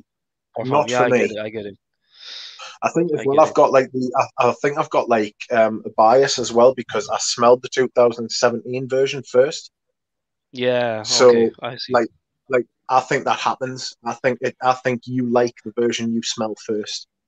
It's in much more in rarer cases, you will like the vintage, but I think in a lot of cases you'll like the more like the first version that you smell. You know. Yeah. I think there's so many variables that go into judging a fragrance. It's hard to say something is just shite without, you know, shite in what kind of way. I don't think H24 is horrible, but I don't think it's great by any means, especially if you're comparing it to some other Hermes classics. They could have done a lot worse, but I think it is. I do prefer this to Sauvage or maybe even Bleu de Chanel. Or So, do you think H24 has a future? Like, a what? is it going to be a future? A future for Hermes? It's definitely not. It might not be in my future. I don't think it's I'm the worst talking thing like in the form of like flankers. Are they going to do it eau de parfum, absolutely, parfum? yeah. There'll Yeah. be Okay. three or Okay. four flankers. Yeah, absolutely. They can maybe be interesting if they like come up with some other notes, additional notes, something like that.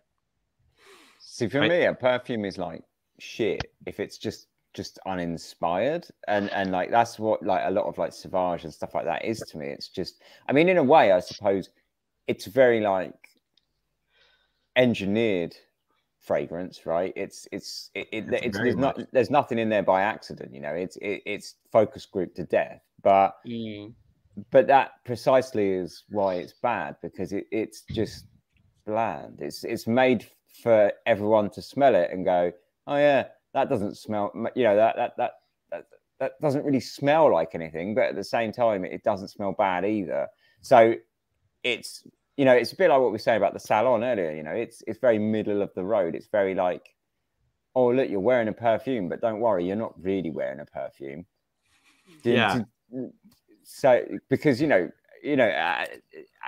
people don't, you know, men still have this issue, especially men's perfume. They still have this issue of like, you know, oh, it's not perfume, I'm wearing an aftershave. Do you know what I mean? And they don't like the idea of perfume. You know what I mean? What? They're wearing a what? Yeah. You know, like an aftershave or a cologne. Yeah, or yeah, whatever, you know, they don't, like you say perfume, and you know, they're offended right there. Yeah, it's still like yeah, that's for women, isn't it? Do you know? Yeah.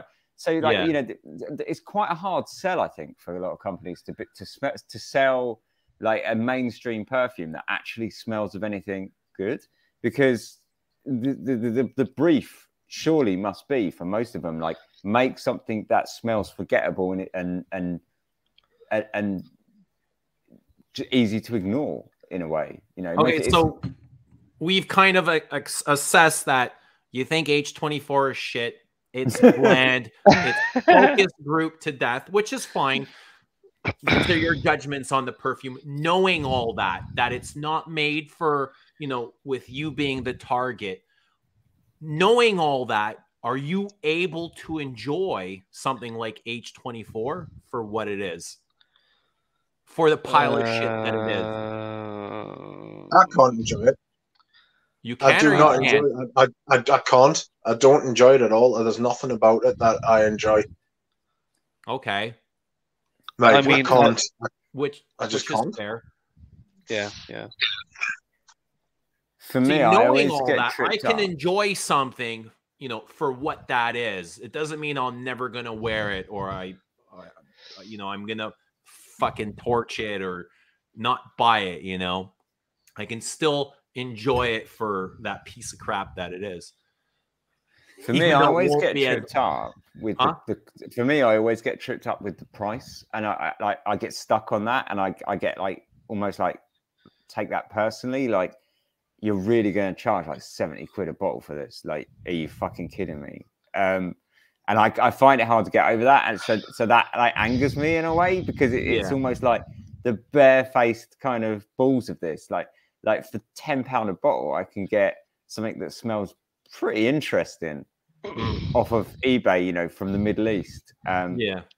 Or I can get this absolute fucking toilet for 70 quid. Like, you know, like the Sauvage Elixir. Like, what the fuck, man? 120 quid or whatever it was. Jesus Christ, for 120 quid, there is that the options are literally ended. Like 120. If you're going to spend 120 pound on a perfume, the world's your oyster. Like anything you want, you can have anything almost. You know, like with all the indie houses and all the rest of it. You know, all of the artistic stuff out there. Or you could buy a bottle of Sauvage Elixir. That takes the piss, man.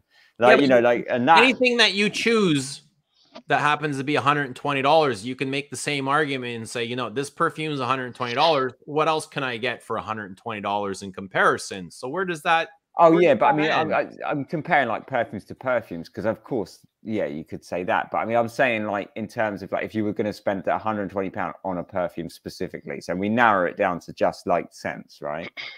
Yeah, no, we're just like arguing for argument's sake. Yeah. But yeah, no, I know, and I also appreciate like that. I am like fully a snob, and I don't think my attitude towards it is healthy. Like, I think it would be much better if I could just appreciate it for what it is. But instead, I've gotten down this kind of horrible road where I smell stuff like that, and it just personally grates on me. You've smelled thousands of things, and you want something more fulfilling, something better made, something more interesting, something that doesn't smell like a synthetic. I get all that too. I wonder again, if someone gave it to you, would you wear it? If someone gave it to you, like, would you rather go without wearing anything, or would you wear H24? Oh, I'd wear an H24. Oh, yeah. That's an interesting question. Yeah. What about you, Rich? Would you rather wear H24 or nothing if that was the only option? Well, it's not the only option, so I don't have to worry about it. But, okay. I would probably wear nothing because I don't like the metallic smell. Right. Do you think that's something that you can overcome though? With some wearing, with some understanding of it? Do you think you can make friends with metal? No, I don't think so. It's like instant. It's guttural. It's like if I don't like that smell like at all. It's not just perfume. It's like if I smell that, then I'm like, oh, what's that horrible smell? You know what I mean? Is that in every perfume? Is that like you just don't like metallic sort of? Yeah, it is. It's. I really struggle with feu de bois as well. Baptême de feu, not feu de bois. Baptême de feu. Yeah, that's got a huge metallic note in it. It smells like burning metal. It smells like hot metal. It smells like water steaming away on hot metal. And I loved your review I watched your review, and I've got a bottle. I didn't buy it because of your review, but I had a bottle, and I remember watching it. I remember thinking that is exactly how this smells. It's got this bonkers twist of like ginger and castoreum, which is where I think maybe the metal might come from. The castor, like a metallic sort of bodily, sort of irony, like secretion, and then with fucking gingerbread. It's only Serge Luton and Christopher Sheldrake could be so outrageous. And it's got that, and I love Serge Luton, but I will never wear that perfume. It's a real iron as well, isn't it? It's like, you know, if you take iron tablets, or if you bit your cheek or something, you know, and it's really like it's iron. There's no mask in it. It's got that. It gets you right at the back and the sides of your tongue. You know, like the flanks of your tongue. It gets you right there. It's really metallic, as if you've licked the battery. It's got that sort of like it's not zing. Yeah, it has. Yeah, it's got a zing, like a twang. Yeah. It's so crazy. I don't like metallic notes in anything. I'm searching my brain for like anything that's got like a metallic vibe that I've got that I wear, but I don't think there is. Sensitive Duck. Dante Bra is slightly metallic. Yeah, I don't like that either. Frederick Mall. Do you think, Rich, or any of you, do you find Serge Luton wearable? Yes. Yes. I love Yeah. Serge Luton. He's one of my absolute favourites. I actually, yeah. Do you love reach it. for them often? Yeah, I wear Vetiver Oriental almost like once a week for the last 10 years. Dante Bra is the worst mull. I think it's the most creative, to be honest. It's very creative. I don't know if it's the worst. With Serge Luton, there are some of them that are just so bonkers that it's like, can I actually wear this? It's almost as if that the brand's daring you to wear it. You know what I mean? But then some of them are just like, some of them are absolutely fucking brilliant. Like, you know, some of them like Shergie's mental. Yeah. Shergie's like really common, and it's like, I say it's really common. It's the most popular, and it's out there. But if you smell it for what it is, it's really strange. Like, it's got a hay note in it. I mean, who thought that was a good idea? You know, who thought that's like coumarin, really. It's been going on for 100 years. Yeah, exactly. It's like, who thought it was a good idea to use hay, and yet it works. Yeah, you know, that dry, grassy, yellowy sort of that sort of vibe about how he gets these things to work is just absolutely insane. Amber really soapy. Yeah, it's the iris. I think it's got a huge irisy sort of. Like, people say it's a tobacco fragrance. It's an iris fragrance on me. I never thought it was a particularly strong tobacco fragrance because when I got it, I was expecting it to be like denser and deeper, but it's quite a light fragrance. Yeah, it's more an amber than tobacco. So Serge Luton's is known as a perfume enthusiast brand.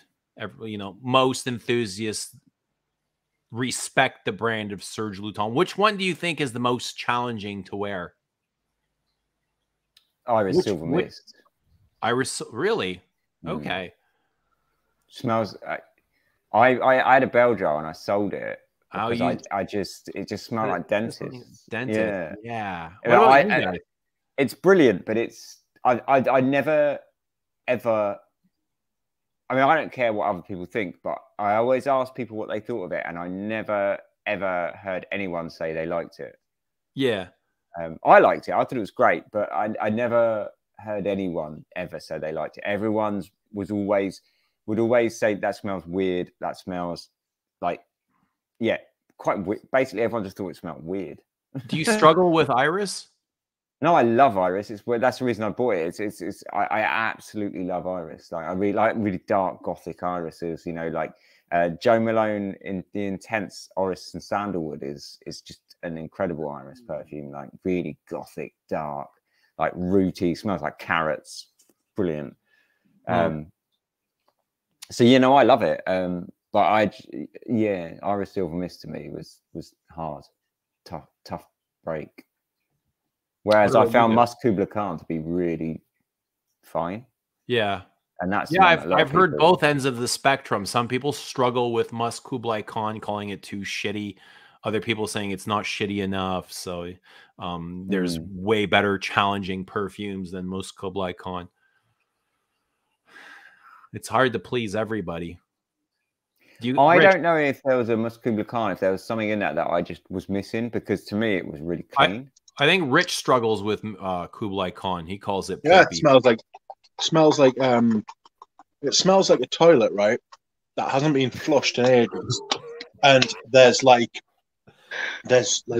shit in the drain, and the shit's dried out, right? So like the shit is like dried out, and it's got that sort of like dry poo, sort of like stale dry poo vibe. It's not great stuff. I won't lie. I wanted to like it, and I couldn't because it was fucking horrible. I don't find it that vulgar. I find it much more musky, like animal fur with maybe some shit stuck on, like there's some shit stuck onto the fur with some caramel as well. There's a little bit of sweetness there, kind of. So have you smelled it? You guys, when you smelled it, are we going back old versions or the black CL bottle versions? Because I've only smelled the one in the black newer bottle. That's the one I'm talking about. That's Shiseido, isn't it? Yeah. Oof. That's proper like vintage. But so that's the proper one. See, I'm not sure if they've watered it down or something, because I tried it in the CL bottles and it was really, really clean. Like, I just thought it was, I couldn't smell any shit in it at all. So I wonder if they've reformulated it and it's really clean now or something. If they've de-shitted it. If Cleared out their drains. They've changed the plumbing.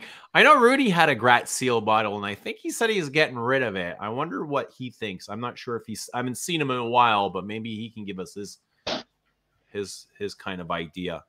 But I don't find it that challenging, even though mine's a little bit poopy. It's more musky. I don't feel like I smell like shit when I wear this.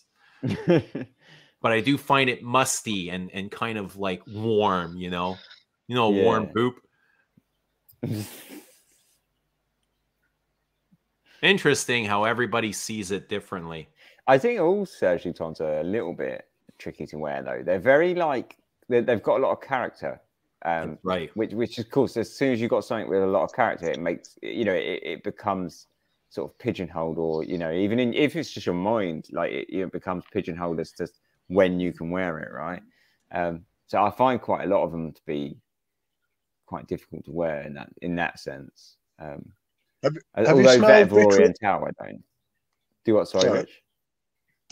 I was going to say, have you smelled Vitriol de Wallet? No, I haven't. That is, I've got a vintage bottle, the old 50ml bottles. I've got one of them. And me and my friend got it, and I unboxed it with my friend, and I sprayed it on. And at first, we were a bit like, "Oh, that's strange," and I liked it. And she thought that's strange. And then within like 20 minutes, she came right round to it. She thought it was absolutely incredible, like, and I really liked it as well. It's like one of the best reactions I've had to a Serge Lutens. Because, like we said, they are strange. Even Vetiver Oriental, I've got like 5 bottles of the vintage Vetiver Oriental, like the Palais Royale. Yeah, and it's like it's not a Vetiver, it's not an Oriental, it's not. It sort of manages to be both those things without being either of them, and it's like it's the most schizophrenic perfume I think I've ever smelled. Like, it's all over the shop. It's yeah.